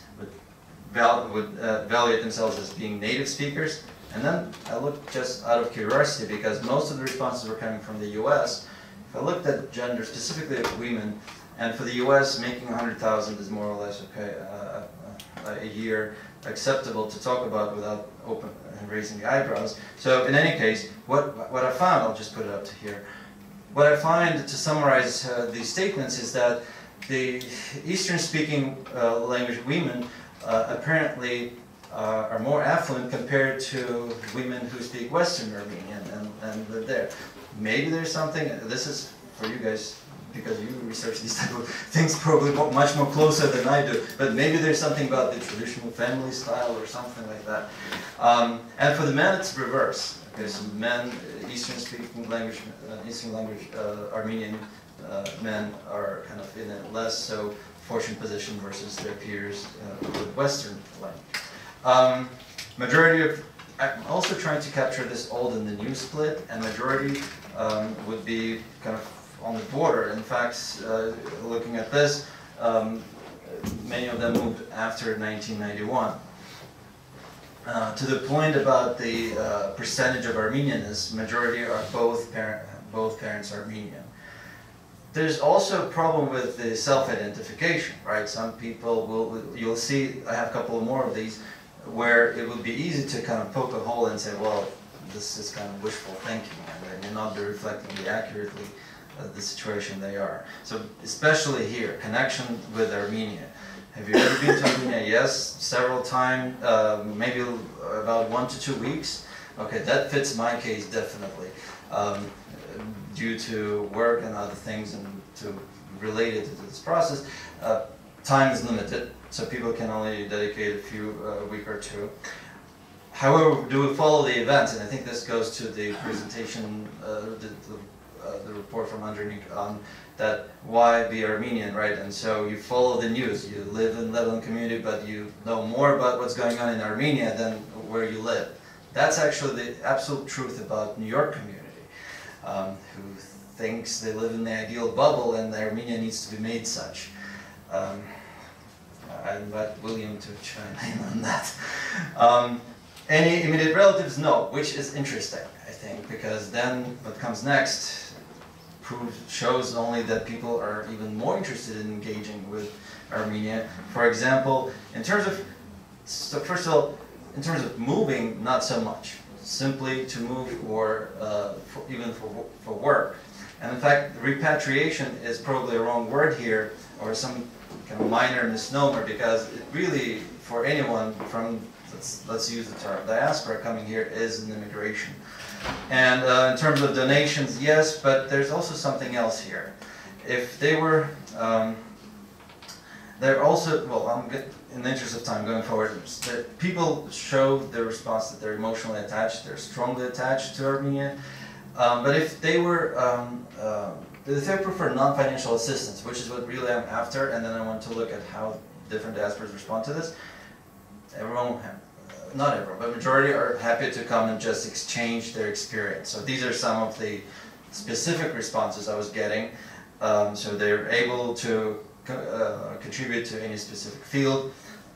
or not sure how, but I'd like to help, which is a very important signal to the diaspora minister or such agencies to consider how they can capitalize on this. This was my favorite response in red because I was asking too many questions. Too much. These two, lastly, are there any specific conditions preventing? There's a lot about perceived corruption, and the survey stopped in April, so now this would be a good time to really go back to the same people, but I cannot, this is anonymous. I'm just going to go with these. So, but you get the point here, right? And the same was later on the specific circumstances preventing their financial involvement. The interesting response, this was quite common, I'm finishing, was the response on the fact that they already have their life settled wherever they are, in this case the US. And so they don't really know much. Okay, so this outreach, if that should be a policy, then if that is a policy, if that is a goal. So then the big question towards the end is that what is the goal of this engagement in the Armenian diaspora? Is it just vacation or some tourism kind of activity, or is there some more deeper interest? If so, then we have to understand the differences within the diaspora, dispersions, the fact that perceptions matter more than the reality, and emphasizing this whole infrastructure point. I'll skip this. This was my attempt to kind of, again, wishful thinking how the world's come together. But the main point here is that you may have positive financial contribution, but you may not end up with the wished for institutional change or some other transfer. So that has to also be balanced, and we should realize how dynamic the system is. This is the book that has just come out, and this is my last slide. Thank you.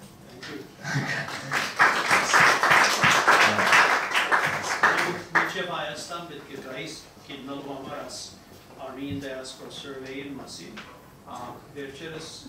Carlos Gulbenkian Gevorkyan Armenian Diaspora Survey Amno Zrakir Mustazwadze Vormech Vahe Sahakyan. I know. Yes. I know. That's why I closed it in April. But you will come. Guys, Yerek Hockey, Nona Shahnazarian, Sona Nersisyan, Syuzanna Lusine, Tanajyan, Masis, Rethinking,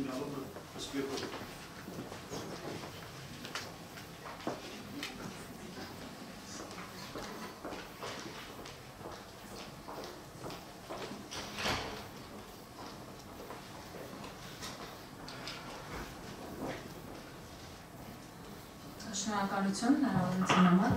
Պետք է ներկայացնեմ հայրենիքի ընկալումը Սփյուռքում թեման, որը հեղինակները, ինչպես նշվեց, երեքս ենք, եւ որը հիմնված է ավելի խոշոր հետազոտության վրա, որն էլ կատարվել է 3 մեթոդների համադրությամբ։ Այստեղ շատ խոսվեց որակական եւ քանակական մեթոդների մասին։ Մեր համոզմունքն է, որ այդ մեթոդները պետք է համադրվեն։ Մենք այս ներկայացման համար օգտագործել ենք խորին հարցազրույցի մեթոդի, քանակական հարցման մեթոդի եւ կոնտենտ անալիզի մեթոդի տվյալների համադրությունը։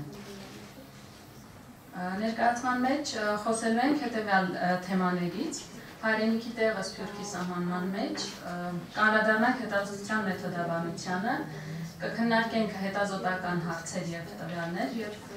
պատասխանաբար ամփոփում կներկայացնենք։ Սփյուռքի ուսումնասիրություններում կարևոր տեղ է զբաղեցնում հայրենիքի գաղափարը։ Հայրենիքի ընկալումներով է պայմանավորված նաև Սփյուռքի համար կարևոր Սփյուռք հայրենիք, Սփյուռք ընդունող երկիր եւ Սփյուռքի տարբեր հատվածների միջև փոխհարաբերությունների բնույթը։ Սփյուռքան ինքնության ձևավորման եւ Սփյուռքի գործառույթյան համար անհրաժեշտ է 3 կարևոր փոխհարաբերությունների առկայություն։ Ինչպես նշվեց, դրանք են փոխհարաբերություններ Սփյուռքի եւ հայրենիքի միջև, փոխհարաբերություններ Սփյուռքի եւ ընդունող երկրի միջև, փոխհարաբերություններ Սփյուռքի տարբեր հատվածների միջև։ Վերջինս ենթադրում է Սփյուռքում անդրազգային ցանցի գաղափարը։ Սփյուռքի ուսումնասիրություններում հայրենիքի եւ Սփյուռքի գաղափարը փոխառնչությունների մոտեցումները զարգացել են մի քանի փուլով։ Հիմա կփորձենք ներկայացնել Քոենի Սփյուռքի ուսումնասիրության 4 մոտեցումները։ Առաջին մոտեցմամբ սփյուռքի գաղափարի մեջ ընդգծվում է հայրենիքի կոլեկտիվ նշանակությունը։ Հաջորդ փուլն ավելի ընդգրկուն մոտեցում ունի եւ ներառում է կոլեկտիվ հիշողություն, տեսլական կամ միտ հայրենիքի մասին, ներառելով դրա տեղը, պատմությունը եւ ձեռքբերումները։ Այս հայեցակարգում նախնիների թվում իդեալականացված է եւ բարենպաստ պայմանների դեպքում իրեն կամ իրեն ժառանգները պետք է վերադառնան հայրենիք։ Բայց այդ սփյուռքի բոլոր անդամները պետք է միտված լինեն հայրենիքի պահպանմանն ու վերակառուցմանը, նրա անվտանգության ու զարգացմանը, կառուցեն հարաբերություններ հայրենիքի հետ, ինչը նշանակալի չափով որոշում է նրանց էթնիկ ինքնագիտակցությունը եւ սոլիդարությունը։ Մյուս փուլում սփյուռքի գաղափարը բաժանվում է երկու հիմնական մասերի՝ հայրենիք տարածք եւ էթնիկ կրոնական համայնք։ Փոխվում է հայրենիքի նշանակությունը, դա կամ ցրման վայր է, ծագման վայր, կամ լոկալ, ազգային, անդրազգային տարածություն, կամ երևակայական հայրենիք։ Վերջին փուլում տան եւ հայրենիքի գաղափարն ազդեցիկ դիսկուրսներ չեն այլևս, եւ սփյուռքի փոփոխված սահմանումներ ու պնդումներ կամ բարդ ինքնություն եւ ապատարածականացման շրջանակներում։ Սփյուռքի ֆենոմենը սահմանելու համար հայրենիքի հասկացության ճշգրտումը կարևոր նշանակություն է ստանում։ Սփյուռքագիտական գրականության մեջ կարելի է գտնել սփյուռքի սահմանման մի շարք մոտեցումներ, որտեղ հայրենիքի բաղադրիչը նշանակալի տեղ է զբաղեցնում։ Ըստ առաջին մոտեցման, սփյուռքի հասկացության լիարժեքության համար ֆիզիկապես գոյություն ունեցող հայրենիք կամ մշտական ձգտում դեպի այն կամ վերադարձի գաղափար պետք է լինի։ Երկրորդ մոտեցմամբ սփյուռքը պետք է ընկալել որպես գիտակցության եւ ինքնության հատուկ ձև։ Սփյուռքը ընկալվում է որպես ինքնուրույն, ցանցային, դինամիկ, անդրազգային երևույթ։ Համաձայն երրորդ մոտեցման սփյուռքը պետք է ունենա կողմնորոշվածություն, առավելապես դեպի հայրենիք, եւ համաձայն չորրորդ մոտեցման սփյուռքը ունենալով համապատասխան ինքնակազմակերպման եւ ինստիտուցիոնալ ռեսուրսներ, պետք է կիսի առավելապես տվյալ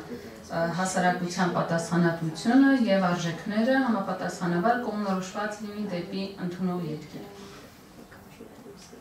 Հաջորդիվ քննարկենք, թե սփյուռքում ինչի հիման վրա են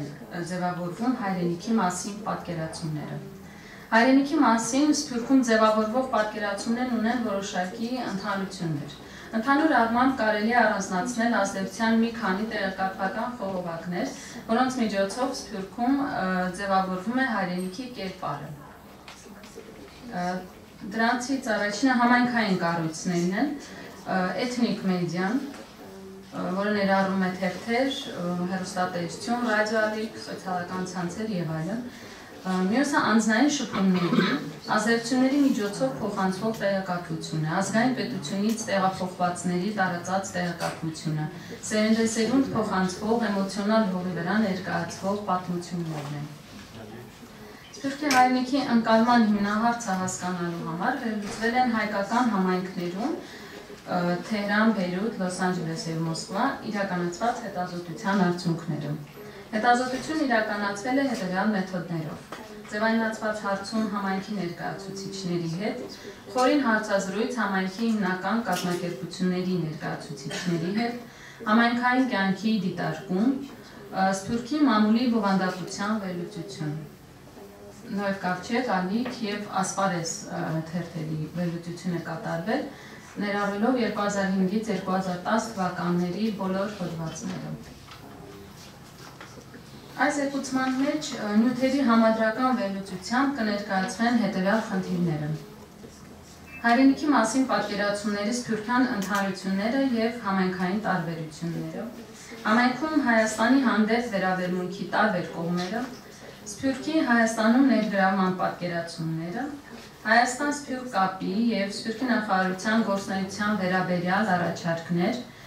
Սփյուռքի մամուլում հայրենիքի ներկայացման առանձնահատկությունները։ Այժմ դիտարկենք 3 համայնքների ներկայացուցիչների պատկերացումների տվյալները հայրենիքի մասին։ Վերված աղյուսակից պարզ է դառնում, որ 3 համայնքներում էլ հայրենիք են համարել առավելապես Հայաստանը։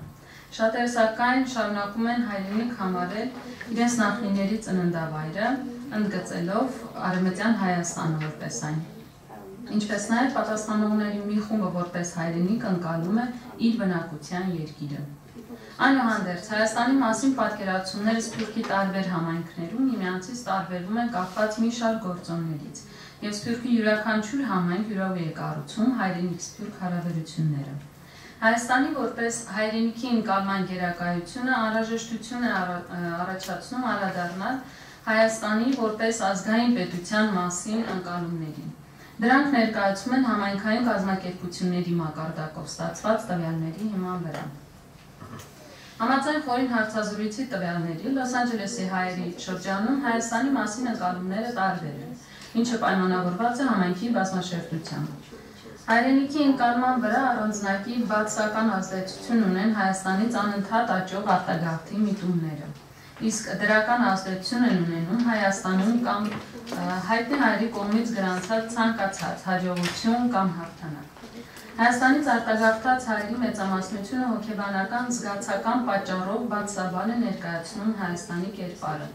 Լոս Անջելեսի հայերի շրջանում կարևոր է նաև Հայաստանի գաղափարի ընկալման տարբերությունը։ Մեջբերեմ բանասացի խոսքերից, Հայաստանի նկատմամբ ձևավորվող կարծիքը որպես պետություն բացասական է, որպես հայրենիք դրական։ Թեհրանում Հայաստանի մասին պատկերացումները բավականին իրատեսական են, ինչը պայմանավորված է տարածական առումով մոտ գտնվելով։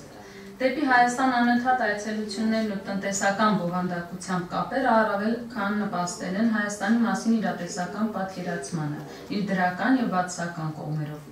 Համայնքում Հայաստանի մասին ընկալումները միակերպ են, տարբերակված չեն, ինչը պայմանավորված է համայնքի ընդհանուր ինքնակազմակերպվածության եւ միատարրության բարձր աստիճանով։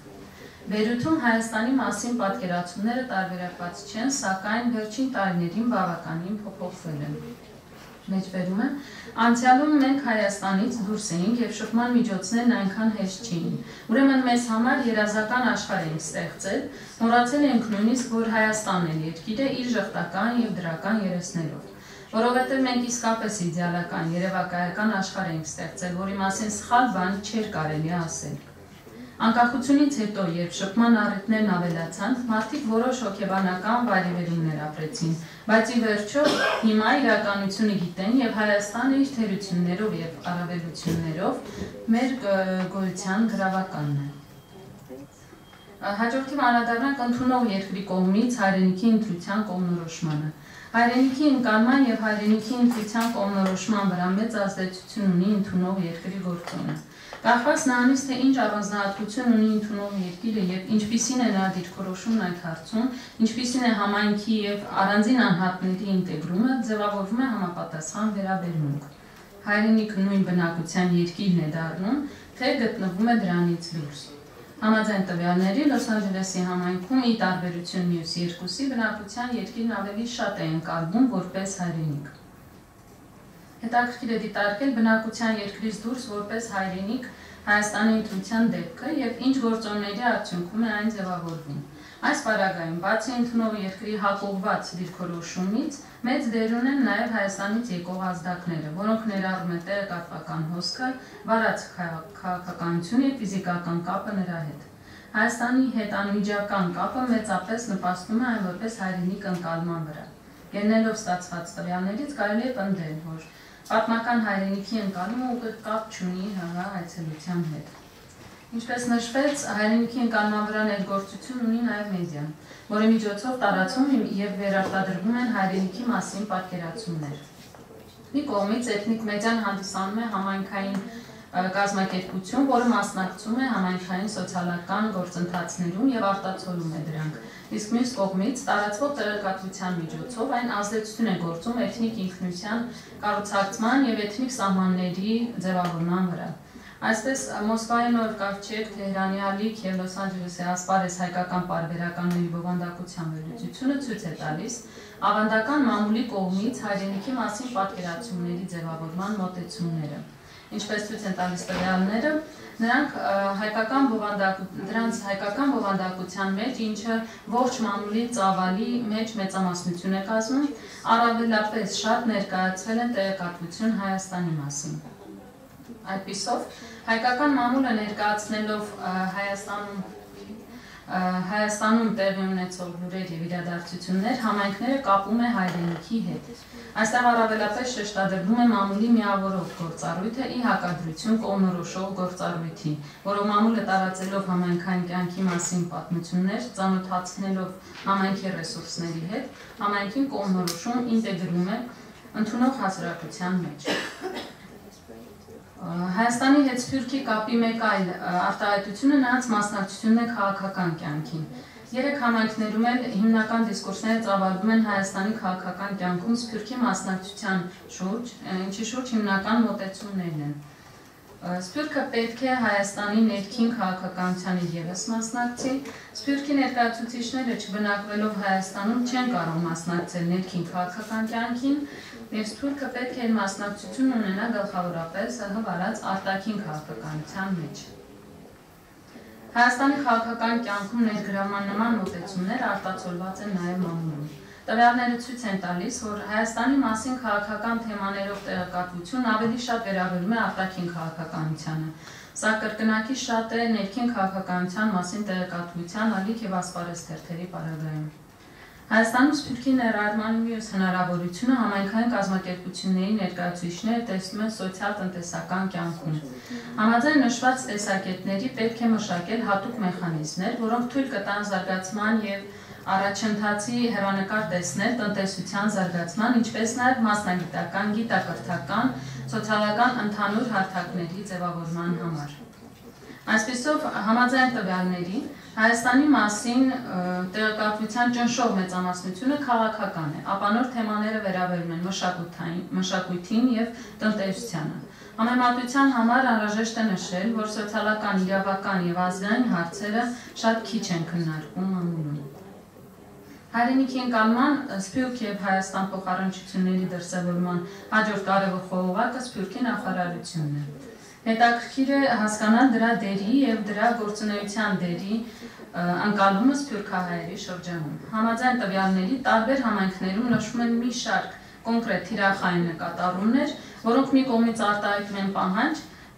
նախարարության գործունեությունից, մյուս կողմից առաջարկ։ Դրանով իսկ մատնանշելով նախարարության որպես ինստիտուտի գործունեության շրջանակները, առաջնահերթությունները, վեկտորները եւ այլն։ Ներկայացնեմ դրանցից մի քանիսը։ Սփյուռքի նախարարություն մեխանիզմներ պետք է մշակի, որի միջոցով բալանսավորված շփում պետք է լինի համայնքի բոլոր ուժերի, միավորների հետ, ներառելով Սփյուռքի տարբեր շերտեր եւ մակարդակներ։ Սփյուռքի նախարարության հիմնական գործառույթներից պետք է դառնա ընդգրկել սփյուռքյան ակտիվ կյանքում նրանց, ովքեր ներառված չեն սփյուռքյան կառույցներում։ Սփյուռքի նախարարության խնդիրն է ոչ թե ներսից վարել սփյուռքի կյանքը եւ կենտրոնացնել Հայաստանում, այլ ցույց տալ տարբերակված մոտեցումներ եւ որոշակի դեր կատարել նաեւ ներհամայնքային հարաբերություններում։ Սփյուռքի նախարարության կարևոր գործառույթը Սփյուռքի կարիքների համակարգելն է եւ հասկանալն է։ Ըստ այդ կարծիքների յուրաքանչյուր համայնքի հետ փոխհարաբերությունների հաստատումն է։ Սփյուռքի նախարարությունը մեծ դերակատարություն ունի հայագիտական կենտրոնների, հայկական ցանցային կառույցների միջև կապերի ամրագրման եւ դրանց իրացման մեջ։ Ամփոփենք։ Հայաստանի ընկալումն ընդհանրանում է 3 պատմական մոտեցումների շուրջ՝ իրական հայրենիք, պատմական հայրենիք եւ Հայաստան։ Համայնքային տարբերությունները պայմանավորված են համայնքի ձևավորման պատմության, համայնքի բազմազանության, համայնքի կառուցվածքի, ընդունող երկրի առանձնահատկությունների, Հայաստանի հետ հարաբերությունների բնույթով, ինչպես նաեւ ինքնության եւ սոցիալ-ժողովրդագրական գործոններով։ Հայաստանի որպես ազգային պետության գոյությունը Հայաստանակենտրոն դիսկուրսը նպաստում է հայրենիքի ընկալումը Հայաստանի շուրջ կենտրոնացնելուն։ Ի հավելումն Սփյուռքի մամուլը տարածում է ավելի շատ Հայաստանի իրական պատկերը եւ ամրապնդում է Հայաստանի որպես հայրենիքի ընկալումը։ Չնայած այս կենտրոնացմանը Հայաստանի շուրջ, Սփյուռքը շարունակում է լինել անդրազգային բնույթի եւ ինքնակազմակերպման գործընթացը կառուցում է այդ տրամաբանությամբ։ Նույն միտումը ցույց է տալիս նաեւ մամուլի ուսումնասիրությունը։ Հայրենիքի ընկալումը նրա շուրջ կենտրոնացումը չի ենթադրում Սփյուռքի իրական ներգրավում եւ հայրենադարձություն։ Էթնիկ մամուլը չնայած Հայաստանի մասին տեղեկատվության գերակայությանը եւ հայրենիքի գաղափարի կենտրոնացմանը դրա շուրջ, բովանդակային առումով փոխանցում է Հայաստանի սոցիալ-մշակութային միջավայրը, կյանքը Սփյուռքի տարբեր համայնքներում զուգահեռում է Հայաստանի հետ։ վերացնում է հայրենիքի և սփյուռքի կտրված սահմանը, սակայն չի խրախուսում հայրենիքի սոցիալ-տնտեսական ու քաղաքական կյանքում ակտիվ ներառվելու վարք, առավելապես հայրենադարձություն։ Սփյուռքի քաղաքական ներառման հնարավորությունը հիմնվում է Հայաստանի ինքնիշխանության գործոնի վրա, որպես սփյուռքի երաշխավոր, ուստի դիտարկվում է առավելապես արտաքին քաղաքականության մեջ։ Հայաստանի տնտեսական դաշտում սփյուռքի ներառումը հնարավոր է դառնում միայն մեկ անգամյա իրադարձային դեպքերում, որպես բարեգործություն, այլ ոչ թե որպես տնտեսական դաշտի լիարժեք մասնակից սուբյեկտ։ Սոցիալական ներառման հարթակները սահմանափակվում են համահայկական և այլ նմանատիպ ծրագրերով։ Հայրենիքի հետ կապի մեջ առանձնահատուկ տեղ է տրվում սփյուռքի նախարարությանը, որպես սփյուռքի հարցերը համակարգող կառույց, որից ակնկալվում է սփյուռքի կարիքների ուսումնասիրություն և գնահատում, տարբերակված և բալանսավորված մոտեցում սփյուռքի տարբեր համայնքներին և համայնքի ներսում տարբեր խմբերին։ Շնորհակալություն։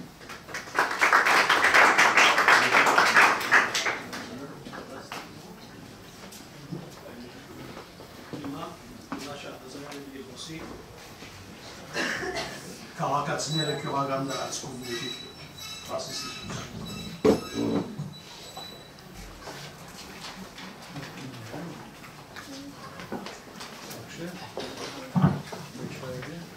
Բայց ես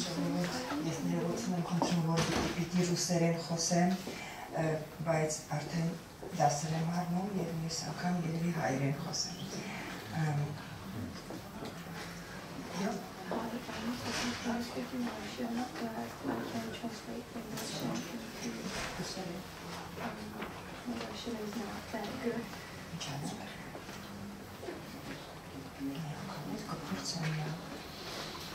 Դրաս կոկոններ բանը կարող եմ։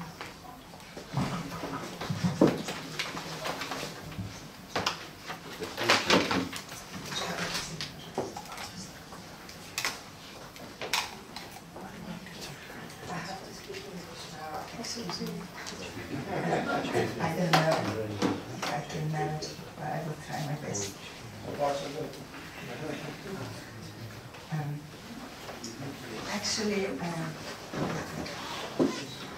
Actually, my research is on electoral election fraud, and I took some villages in one of the Armenian Mars, and the result was absolutely shocking, because I realized that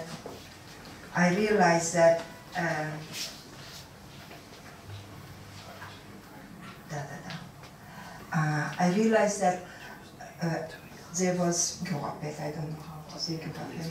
Huh? Village headman.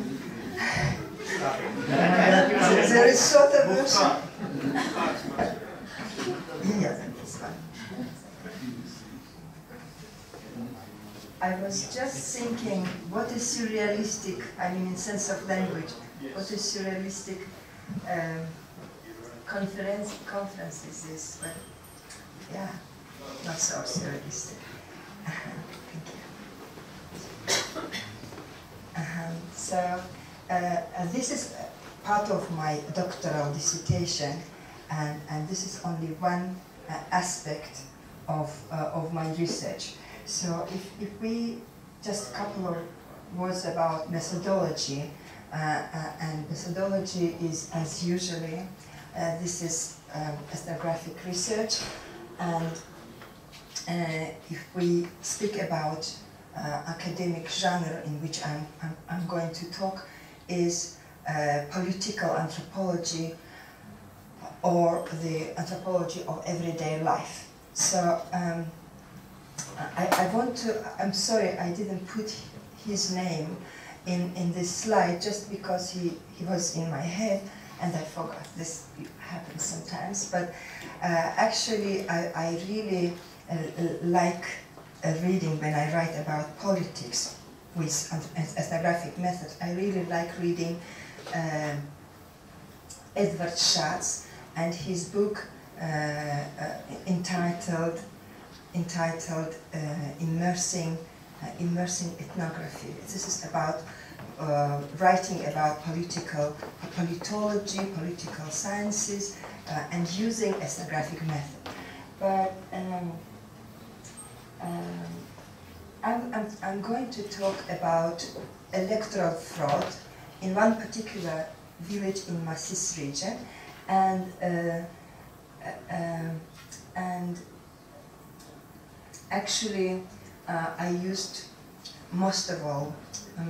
these theoretical works so that to understand in which conceptual framework I can speak about what's going on in Armenian political reality, in the field of political citizenship in Armenian village. So, you know, I just want to speak kind of more pointedly about Milena Bagdasaryan, because she went to the point and she wrote about the same topic, just in kind of different villages. But even the group, the so-called research participants, I mean socially, and their social background are the same. And this is a couple of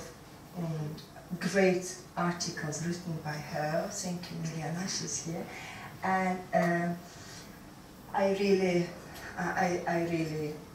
find them very helpful. And the other work by Ziblatt, I just want to prioritize them because he speaks about Germany of 19th century, but he speaks about how land owning would affect electoral behavior. So this is why, even though a couple of articles here are kind of written in historical perspective, still I find them very, very important, because what I'm going to focus on today is that electoral fraud has so many faces, it's multifaceted, and this particular Gurapet, let me just call him like that. This particular Gurapet, he was using multiple illicit tactics, and one of the tactics which I think we have lack of a description of that tactics is manipulation with the right to own land, and in Russian we call it kupche, right? So this is maybe we can speak about this phenomenon in terms of defect of bureaucratic spirit, but also we can also justify these villagers because the whole social context of their move when they moved to these villages was so tragic, dramatic, and is this about my time now? No, yeah. So, and at that particular point, it was kind of Azerbaijanis, I'm talking about villages which were almost 100% inhabited with Azerbaijanis, Yerazis, or Yerevani Azerbaijanis, Armenian Azerbaijanis, and when they moved, they just exchanged their apartments and houses, so there was no proper work done with their documents. So documentation papers were not in order. Another thematic focuses I would like to talk a little bit more about are patron-client relationships and neo-patrimonialism, because these manipulations with land and how these urban people from Baku and Mingichawur, they found themselves in the middle of nowhere with a huge piece of land with which they had no idea what to do, how to make profit or living out of this land. So, and this is about also neo-patrimonial character of politicians or people who aspire to get power because they need to extract money and exploit social resources, and this is, may I say, this is the only reason why they want to get that power. And without extracting that money and resources, there is no sense for them to fight. And you'll see, this is exactly what happened. And another interesting topic I digged in this field is women and their participation in political life, and women as an agents of political citizenship. And you know, that's interesting to see how these gender patterns and gender relations and gender roles, how different they were among locals and among so-called refugees. They are not refugees anymore. It's already 30 years. No. Okay. Yeah, actually, women, especially in first 10 years of their life in this environment, very strange environment, they actually pushed their candidate. They were candidates for being Gura Beduhi, and they actually, not to say, actually they were very naive because they couldn't even imagine how the whole environment is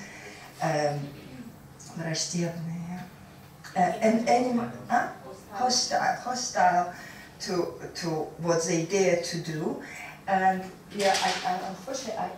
I could speak about this for half an hour, but I cannot. And you know, and social welfare and all these questions, this patron-client relationship, and this sense of obligation. You know, what was really what shocked me, that when I was talking to people, okay, if you need those 3,000 drams, okay, you take them. Just, you know, you can vote for whoever you want. Keep having those 3,000 drams, because just because this is maybe your money, because they don't pay taxes, etc., etc. So nobody can control you. And the answer was always like in this manner, like sense of obligation. You know, we are moral people, we have moral compass inside, so we can't lie. We took those 3,000 drams, we have to vote, and also these conspiratorial explanations that, you know, we were given pens, and those pens were with small cameras, etc., etc. That's why we can't cheat. Yeah, I'm sorry, but I have only 4 minutes to show you these slides. This is the school when the whole election happened, and pre-election events were even more interesting, because I could talk. Oh, by the way, this is the mayor of Masis, now having this Gerastrata Vaslava, very. He actually stained his reputation with a terrible attitude to protesters now, but at that time everybody would speak about him as a very advanced young mayor. But whenever I went to ask for interviews, I never get any interviews or information. I'm going to be quick. So, you know, what happened this year in this village, and I deliberately put a lot of names so that to confuse, because I want to protect identity of my research participants, but I call them, so 30 years we had that Argishti, and Argishti was actually robbing and taking all money and using, and he actually exploited the funds of village terribly. But this year, for some reason, that was before revolution, by the way, in March, it happened, and people actually were very angry, and it was so obvious that they are going to definitely change that previous Durabet. And I called first candidate, who was, by the way, I had great access to field, and I used my family network, my kinship network, etc., etc. This is why, yeah, I can talk longer, and yeah, I have to stop. Okay, I hope you will, yeah, I hope you will ask me questions, and I will be able to talk more. But actually, it can be called descriptive research, but I think I have I have not pragmatic, but how the implementation dimension in this research, because especially in New Armenia, with our really new democracy, I would really recommend to reform or to check cadastrally. I don't know how to say cadastrally. Cadastral is right. Land registers, because this is the nestle where this illicit tactic and illicit electoral behavior happens. Thank you very much. Ուրեմն բոլորի շնորհակալություն գայտնեմ ցերամպերության համար։ Բոլորի շնորհակալություն գայտնեմ ցերամպերության համար։ Գրավեմ, որ ցեր հարցումները կամ եթե գարձիկներ ունի կարդայելու ուղեք անունով, ասեք թե ուղեք խոսքը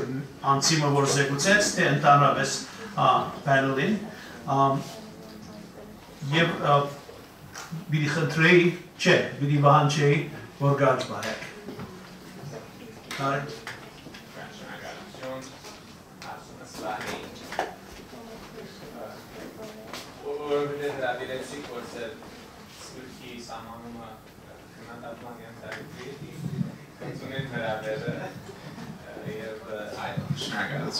Սպիրկի ծեր սահմանման վերաբերյալ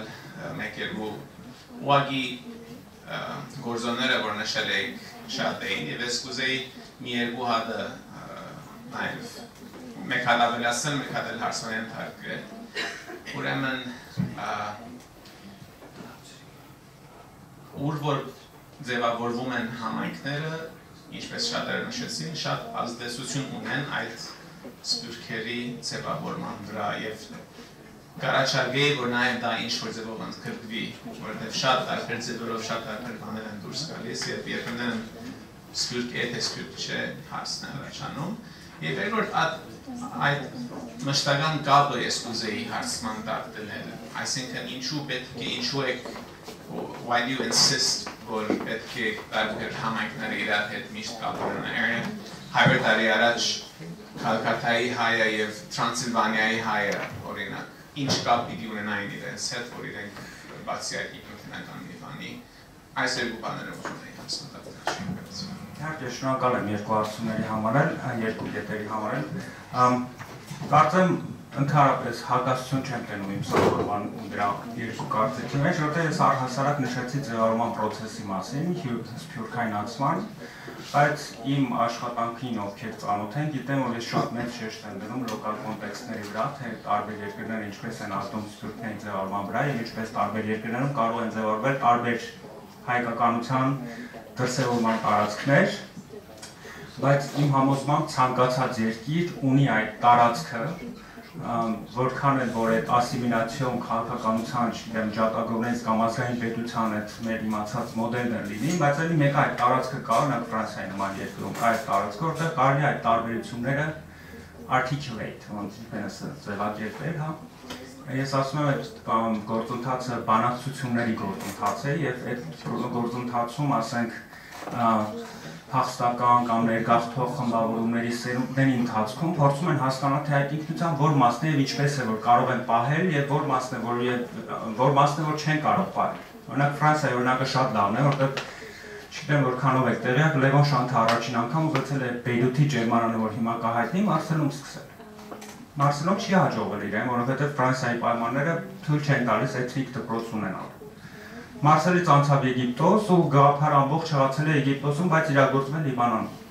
Այսինքն գաղափարը հղացել է Ֆրանսիայում, Եգիպտոսում չհաջողվեց, իրագործվեց Լիբանանում։ Այսինքն ընդունող երկրների պայմանները անշուշտ շատ մեծ ազդեցություն ունեն եւ հենց այդ պատճառով մենք ունենք բազմազանություն սփյուռքների մեջ, որովհետեւ տարբեր երկրներում տարբեր ձևեր են ձևավորում, նույնիսկ մեկ երկրներում տարբեր բազմազան ձևեր կարող են լինել։ Եվ երկրորդ կետը անդրազգային կապերի մասին երբ որ շեշտում եմ, սփյուռքի անհատը անպայմանորեն անդրազգային չէ։ Այսինքն, բայց ինքը անուղղակիորեն ընդգրկված է անդրազգային որևէ գործունեության մեջ։ Ենթադրենք, եթե կապված է որևէ եկեղեցու, դրանով իսկ արդեն կապված է չգիտեմ, Կալկաթայի եկեղեցին կապված է Էջմիածնին, Էջմիածնինը մեկ ուրիշ տեղին եւ այլն, կամ եթե կաթոլիկ եկեղեցի է, կաթոլիկ այս եկեղեցին կապված է մյուս, Բեյրութի ասենք պատրիարքության հետ ավետարանական եկեղեցիներ ունեն իրենց խորհուրդները, այսինքն կազմակերպությունների միջոցով կարող է լինի, ես ասում եմ կա երկու տեսակի spaces, տարածություններ, մեկը institutional, մեկը discursive, այսինքն կառույցների շուրջ ձևավորվող այդ տարածությունները եւ դիսկուրսների խոսույթների շուրջ ձևավորվող, որոնք ասենք ենթադրենք պատկերացրեք Հարաճ թերթը, չէ, Ֆրանսիայում, ունի իր կարդացողների շրջանակը։ Սա էլ կապ է ստեղծում արդեն այդ կարդացողների միջև անկախ նրանից նրանք իրենք ճանաչում են թե ոչ։ Anderson Imagine Communities մասին է խոսում, որ հիմա կարևորում է շատ թերթերի եւ գրքերի դերը, չէ, հենց այդ Imagine Community մասին է, որ Հարաճ թերթը կարդալով արդեն մարդիկ պատկերացում են կազմում իրենց եւ իրենց շատ հեռու ապրող մարդկանց մասին։ So այդ transnational ասելով նաեւ այս նկատի ունեմ, որ ոչ միայն ուղղակի կապերն են, այլ նաեւ անուղղակի միջնորդավորված։ Շնորհակալ եմ։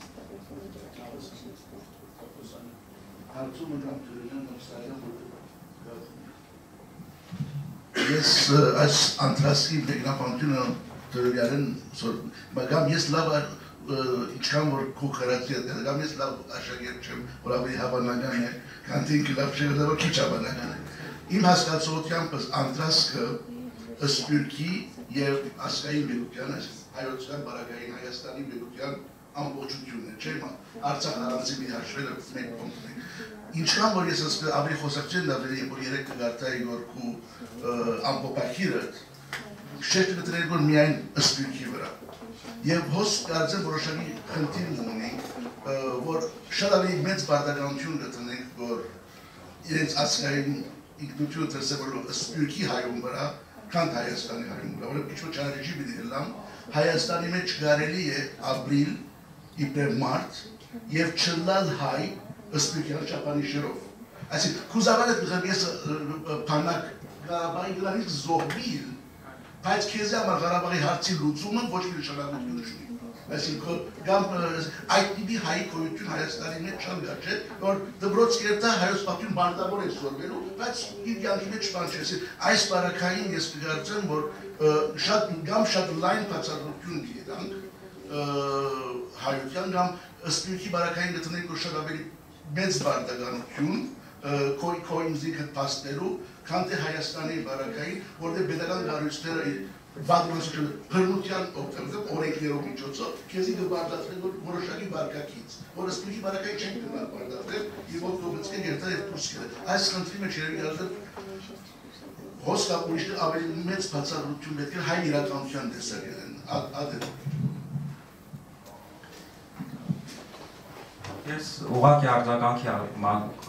ձևով ասեմ, ես ինքս անդերասկ հասկացան շատ կողմնակից ու հավատացող չեմ,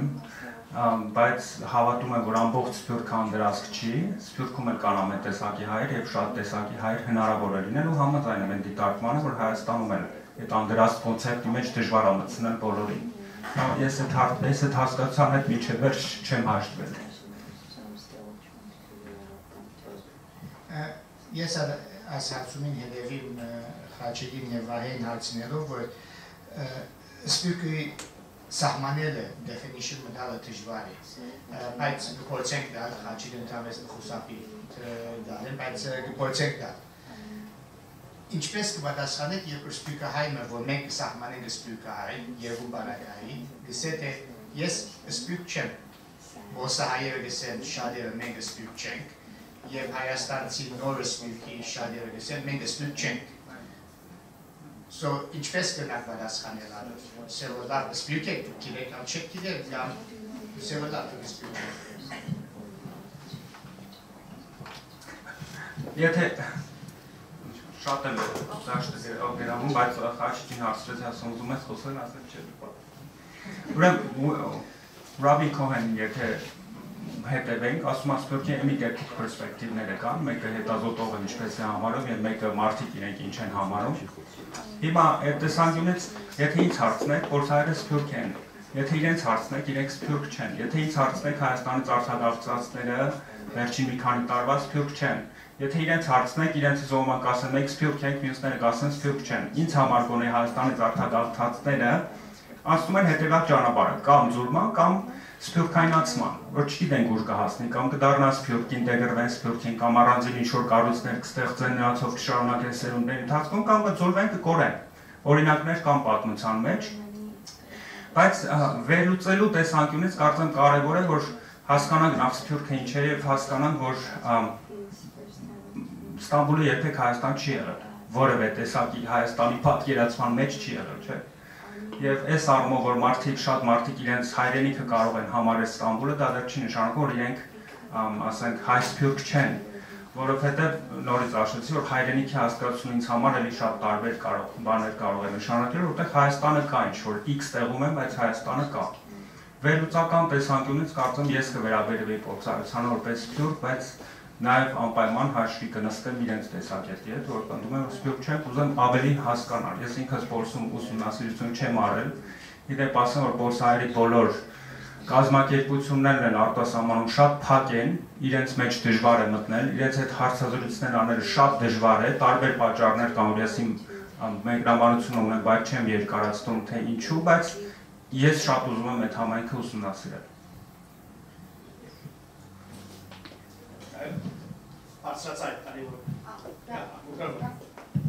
Ես այս վերջի հատկապես հարցի կապակցությամբ ուզում եմ մի քանի sense մտքեր ծավալեմ ու ձեր մեկնաբանությունը խնդրեմ։ Իրականում այո, իհարկե Սփյուռքը դա նաև շատ խոշոր կապ ունի ինքնության հետ եւ Պոլսահայերի օրինակը, դա միակ օրինակը չէ, մենք ունենք Թիֆլիսահայերի օրինակ, մենք ունենք Մոսկվա, Պետերբուրգի հայերի օրինակ, որոնք երբեք իրենց Սփյուռք չեն համարել եւ իրենց մասին որպես Սփյուռքի տերմինով երբեք չեն մտածել։ Դա շատ հետաքրքիր բան է, որովհետև հակառակ ուրեմն երկրորդ մաս կա, մենք երբ խոսում ենք Սփյուռքի մասին, ավելի շատ գնում ենք էլի մեր մշակութային ինքնության եւ այլ հարցերի, բայց այդ հաստատութենական հարցը սովորաբար շատ քիչ է ուսումնասիրվում։ Իդեպ օրինակ Հայաստանում հակառակը, երբ որ Սփյուռքի հանրագիտարանը նայես, այնտեղ միայն հաստատություններն են թվարկվում, այսինչ եկեղեցին, կազմակերպություն, կուսակցություն եւ այլ։ Ու փաստորեն վերջերս մենք ունենք շատ հետաքրքիր գործընթացի հետ, սփյուռքայնացման գործընթացի հետ, երբ որ օրինակ Հայաստանի Սփյուռքի նախարարության ուրեմն ճիգերով կամ ներքին կազմակերպություն, ներքին sense ասենք ուժերով ստեղծվում են կազմակերպություններ, որոնք սփյուռքայնացնում են մարդկանց խմբերը, որոնք երբեք իրենց մասին սփյուռքի տերմիններով չեն մտածել։ Օրինակ նույն Թիֆլիսը իրանք միշտ ասենք մտածել են իրենց մասին որպես ավտոխտոն բնակչություն, հա, այնտեղ ծնված, Թիֆլիսը միշտ նրանց հայրենիքն էր եւ այլ Հայաստանն էր նրանց համար կոպիտ ասած։ Բայց այս վերջերս ասենք ստեղծվում են բազմաթիվ սփյուռքանման, ասենք ասենք կազմակերպություններ եւ այլ եւ փաստորեն Թիֆլիսահայ բնակչը վերածվում է սփյուռքի վրացահայ սփյուռքի փաստորեն նույնը Պոլսում ես իդեպ մի քիչ չհասկացա ինչի է դեռ հակառակ ինձ թվաց նրանք շատ շփվող են պոլսահայերը նրանց մոտ էլ նույն պահը կա ասենք սփյուռքայնացումը տարբեր եկեղեցիների տարբեր կազմակերպություններ հատկապես նոր եկած հայերը դրան նպաստում են նրանք բերում են այդ սփյուռքայնացման գաղափարը եւ ստիպում են նրանց էլ անցնել այդ սփյուռքի ինքնությունը ու փաստորեն ինձ թվում է նաև Հայաստանը էլի կրկնեմ այդ ջիքերը ոչ միայն աջակցում է այդ process-ին, այլ sense արհեստականորեն նաև արագացնում եւ ստեղծագործում է։ Ինչպես դուք կմեկնաբանեիք այդ գործընթացը, շնորհակալություն։ Չէ, արագ մեկնաբանում չունեմ այդ հարցի, բայց գործարարի մասին հետեւյալ ասեմ, ես միշտ դերսյուրքը ուսումնասիրում եմ ուզում եմ հայկականի մասին խոսել եւ ոչ հայկականի մասին։ Գործարարի մեջ շատ հեշտ է խոսել հայկականի մասին։ Հենց հասնում ես իրենց ոչ հայկական մասին, այդտեղ արդեն շատ դժվար է խոսել։ Ես հենց այդ նկատի ունեմ, որ արդեն դժվար է։ Շատ գիտեմ գործարար, որ Ամերիկայում են թրքախոս, մեծ մասամբ հայախոս չեն։ Հատկապես ուզեցել եմ իրենց հասնելու, որ բացարձակապես փակ համայնք է ինձ համար։ Երբեք չի հաջողվել։ Եթե որևէ հետազոտողի հաջողվել է եւ ունեք որևէ բան գրած այդ առումով շատ կուզեմ կարդալ, ինձ անձամբ չի հաջողվել։ Ու ես ինչքան փորձ ունեմ ուրիշ հետազոտողների, իրենց էլ չի հաջողվել։ Իսկ փորձի ներսում չգիտեմ կան մարդիկ, որ ուսումնասիրել են այդ համայնքը այդ տեսանկյունից, թե ոչ։ Հա, ես այդ կուզեմ։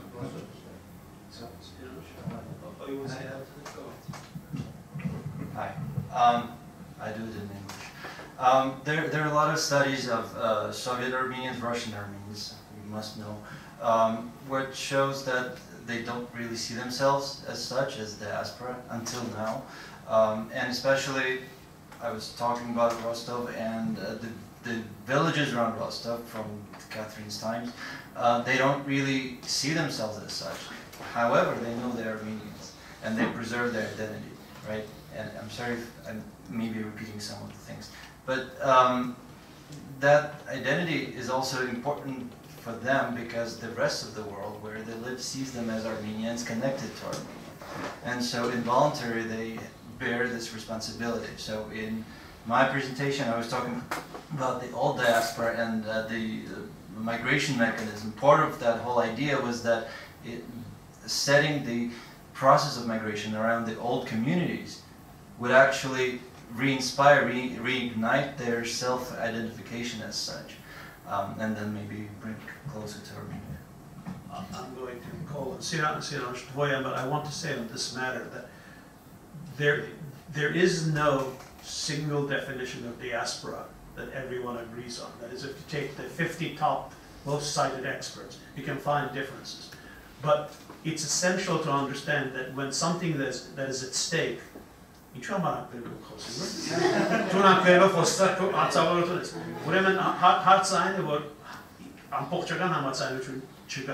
Սակայն այնքան համաձայնություն կա, որ բոլորովին հակագործիկ եւ ողմարտիկ գմիջի ներառվել։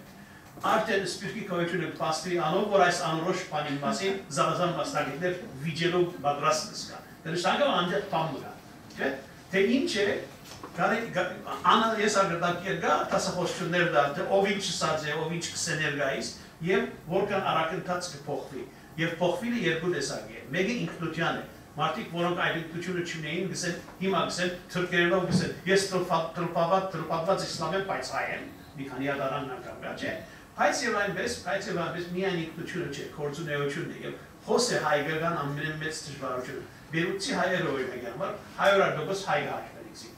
Եվ ասպորտոց կսեմ, որ ասոք իսկական հայ չեն։ Աշխարհի հայությունը, Հայաստանյան դուրս,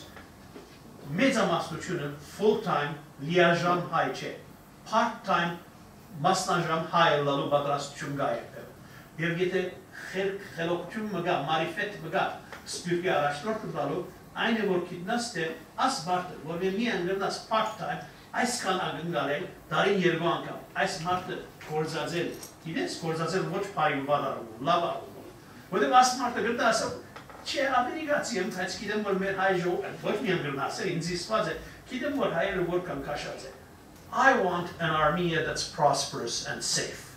Ես Հայաստան մի չեմ տամ, ես ինքսիկավես հայ չեմ համարել, բայց կուզեմ Հայաստանում, որ աբահով է և պարկավաճ է։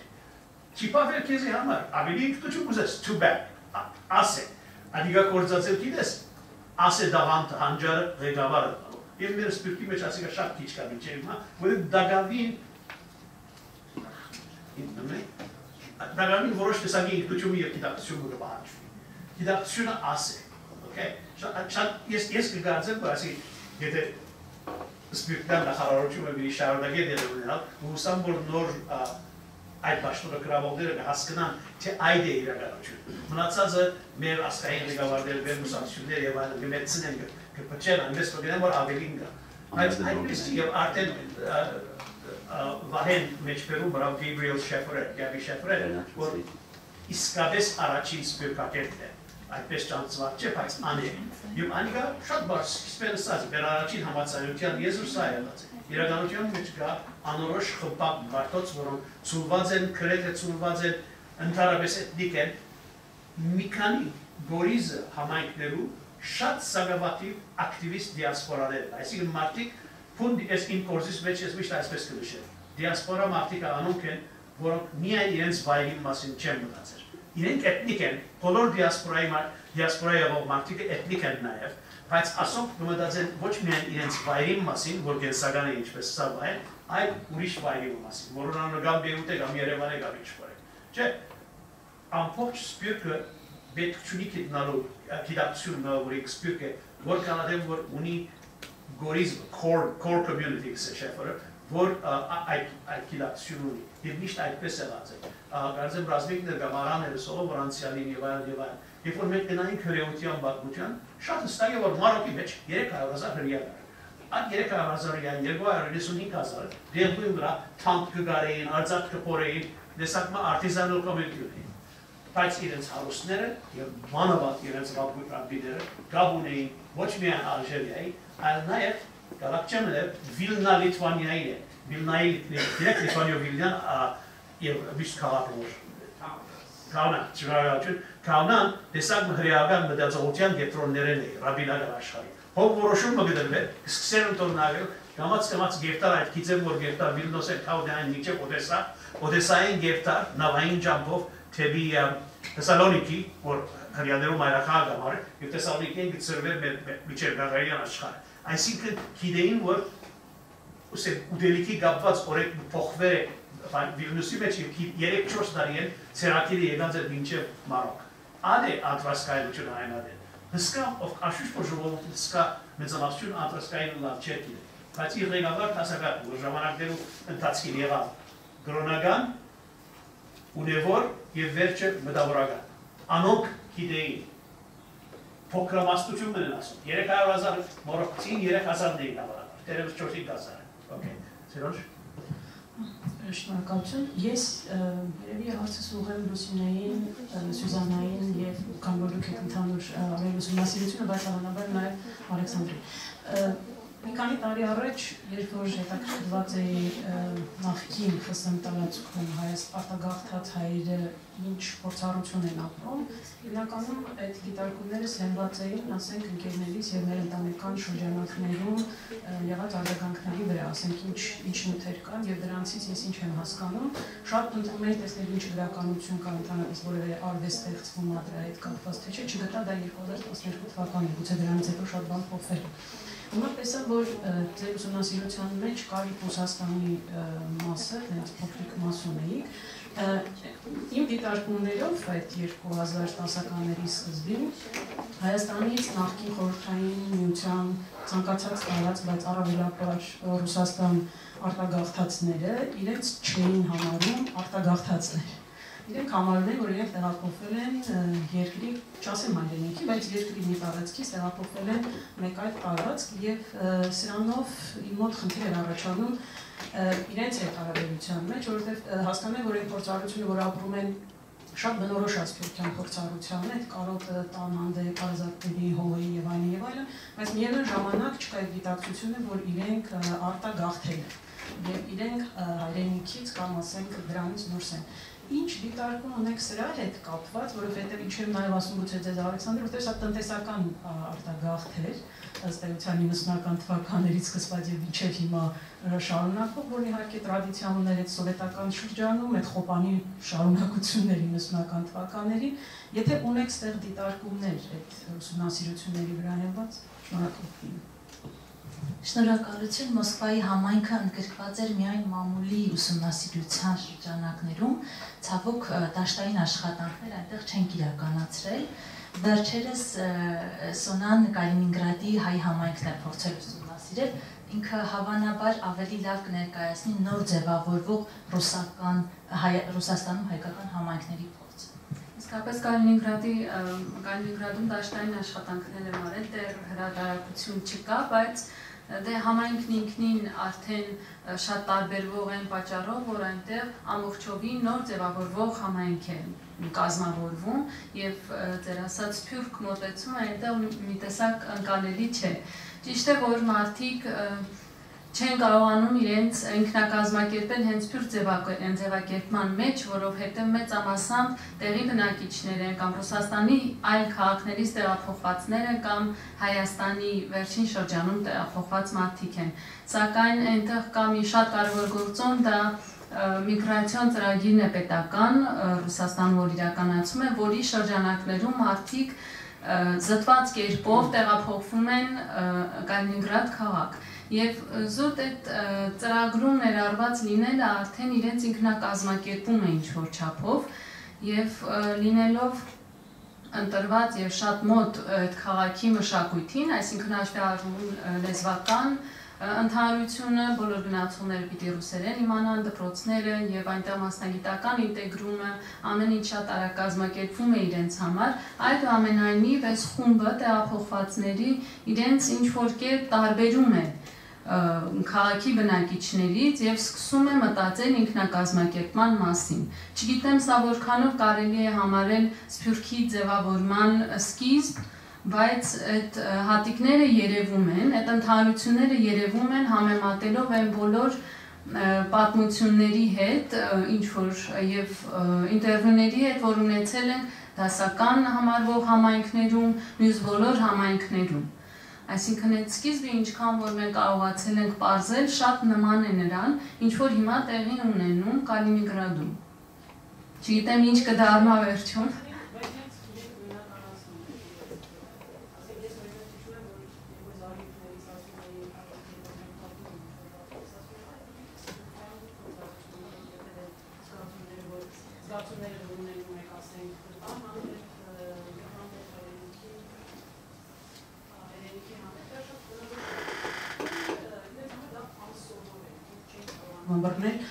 Դա ինչ է եւ առանց զարմանում ենք, որ չէ, մենք համենա Հայաստանից գնացել ենք Նիժնի Նովգորոդում ապրելու, այսինքն մենք չենք գաղթել այդ իմաստով։ Մենք հեռու ենք տնից, բայց մենք չենք գաղթել։ Դժվար է իրենց ըմբռնել, որ սա գաղթ է։ Իհարկե, այդ ըմբռնումը կա,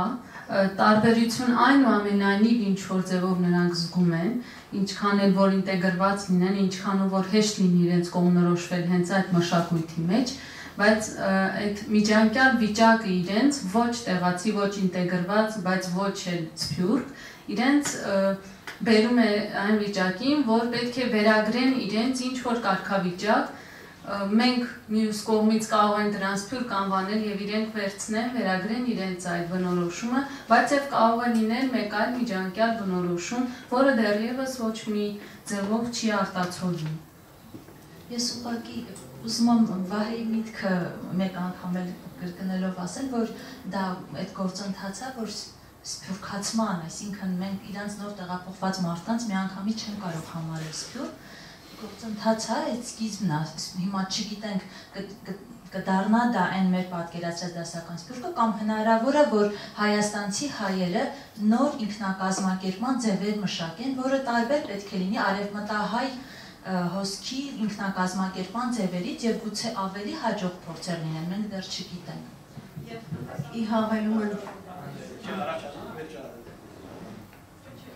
Չէ, ի հավելումը սրան ասեմ, որ Կալինինգրադի հայ համայնքը երբ որ դիտարկում ենք, հենց առաջին առանձնահատկությունը այն է եղել, որ ներկայիս Հայաստանից գնացած հայերը իրենց տարբերում են նախկին հոսքերից։ Այսինքն իրենք այլ ձևով են իրենց ընկալում, քան նախկինում եղած բոլոր հոսքերը, ու իրենք են սկիզբը դնում համայնքի կազմակերպման եւ փորձում են ներառել մնացած հոսքերին, ոչ թե նախկինի վրա է կառուցվում նորը, այլ իրենք են նորագույն ձևով կազմակերպում են իրենց գործունեությունը։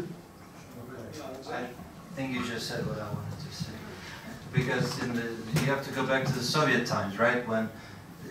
even back then, communities existed but never considered themselves a diaspora. It's a new term that is kind of, it's not being accepted at all. And I forgot. But what Khachig mentioned in his talk just a few moments ago, that it's not going to be everyone, but it requires somebody to lead, right? There should be a few people who might consolidate this whole idea, the concept that you're living outside. And if we talk about the Russian Armenians, they're very much disorganized. It's random communities. The real communities were around Rostov, maybe Moscow and St. Petersburg. And Moscow, it was even more detached because of if they were to survive there, they had to integrate within the academic circles and so on, whereas in Rostov it was more on the ground, the merchant and things like this. So some culture kind of stayed that way. The other communities are very new, and so they don't have the system. They maybe have churches, and that's pretty much it. And everybody goes to the same church, which was, just very briefly, which was a discovery for me in New York when people were proclaiming they would cut their legs first before they walk into another church. And I said, when we were growing up, we were just fighting because we were Armenians. And you coming up with some random things, political affiliations. I was speaking, this was 20 years ago. You missed my presentation. I'm going to call on Nona before I do so. I just want to add that this phenomenon were նորեգները, որոնք հիներուն ասկագից են, չեն միանալ, շատ դարածված է, շատ ուսումնասիրված է բազմաթիվ ձևերով, և ոչ միայն, այսինքն, օրինակի համար երկար հոդված հրատարակած է դիասպորայի մեջ, որ խոսվի թե ինչպես հյուսիսային Աֆրիկայի հրեաները, որոնք ֆրանսախոս են, նախընտրեցին քաղտել Կանադա, Քեբեկ, որտեղ Քեբեկը ֆրանսախոսին, ինչ ալլա, հայկիցի սևլլա, արաբներուն մեջ մեծած հրեալը, շատ հարյացական է անոցան։ Եվ քանի սերունդ արա, 1950-ին մինչև 1995, մինչև որ եկող դոր եկող արաբախոս, ֆրանսախոս հրեաները սկսան շփվել հին հրեաներով հետ, որոնք արդեն բոլոր գառույցներ ունեին և լավ ֆինանսավորված գառույցներ։ Ամենից ու միայն մենք չենք ասինա։ Նոնա խնդրեմ։ I just want to add, speaking about diaspora, I think this is quite confusing because that's not my idea, but Roger Brubaker's already wrote that the whole concept is it's difficult to make it operable because it is defining too many groups. But I think maybe if we go to the theory of migration and how to typologize migrations in general, I like the idea of dividing them in two huge parts, which is, one is called proactive, and the other one is called reactive, which means the second part, they moved or they became diaspora under very dramatic, tragic circumstances. And I would say that Armenians who left Armenia last 30 years, even though there was no kind of war, tangible at least war, still the circumstances were very, very dramatic. And I think, so again, for my future research, where to draw the line between old diaspora and new diaspora, and can we actually to divide those groups, those very heterogeneous groups. I mean, can we call them new and old? Maybe some new diaspora, they are getting so much involved in community service that old diaspora, they just very assimilated, and they are kind of nominally Armenians. There's new within the new. Yeah. Սիրոջ որքան ժամանակ ունենք։ Արել ենք ժամանակով։ Ուրեմն Ռազմիկ, վերջին հարցում։ Շատ կարճ երեք շատ կարճ կերեն եմ։ Մեկ անի որ ակտիվիստն որ խոսե չի խոսեցան Վահե Խաչիգը շատ լավ կերան որ սպեկը ուսումնասիրեն ակտիվիզմի տեսակն է շատ տարբեր է նոր սպեկը եւ հին սպեկը Հայաստանի ներքև հարցերով ակտիվիստ չէ նոր սպեկը Հայաստանի ներքին հարցերով ակտիվիստ է մեկը ցեղասպանության ճանաչումով դիսպավի մյուսը ներկա Հայաստանով դիսպավի բայց երկու կետ որ ուզեին տերմինոլոգիկ հարցին շուրջ չմոռանանք երկու շատ բարձ կետ մեկ անի որ սովետական ժամանակաշրջանի սպեկը կոչածվեր Թուրսի, սովետական միության Թուրսի համար եւ ադի մնացած է։ Այս շրջանի մեջ որոշ չափով մնացած է։ Երկրորդն է, որ Խաչիգը ինչպես բացատրած է, սպիկ բարի իմաստը փոխված է։ Հացասական նեգատիվ բանը լալեն սկսած է լալ թվական բանը։ Եվ ադու համար մարդիկ պիտի ուզեն, որ թվական բանում մեկ մասը լա։ Որ մեջ terrorism նիշակ է, ինձ բադհած է Թիֆլիսի մեջ ասած է։ Մենք հələ սպիկ ենք, որովհետեւ ադու մեջ բան մգաս։ Անգալություն մգա որ շատ մգա ադու մեջ։ So ինչ է as you get to say so. Ուրեմն շնորհակալություն խորհրդի, հատկապես Սիրանուշ քեզի, ասիկա գազբայանը։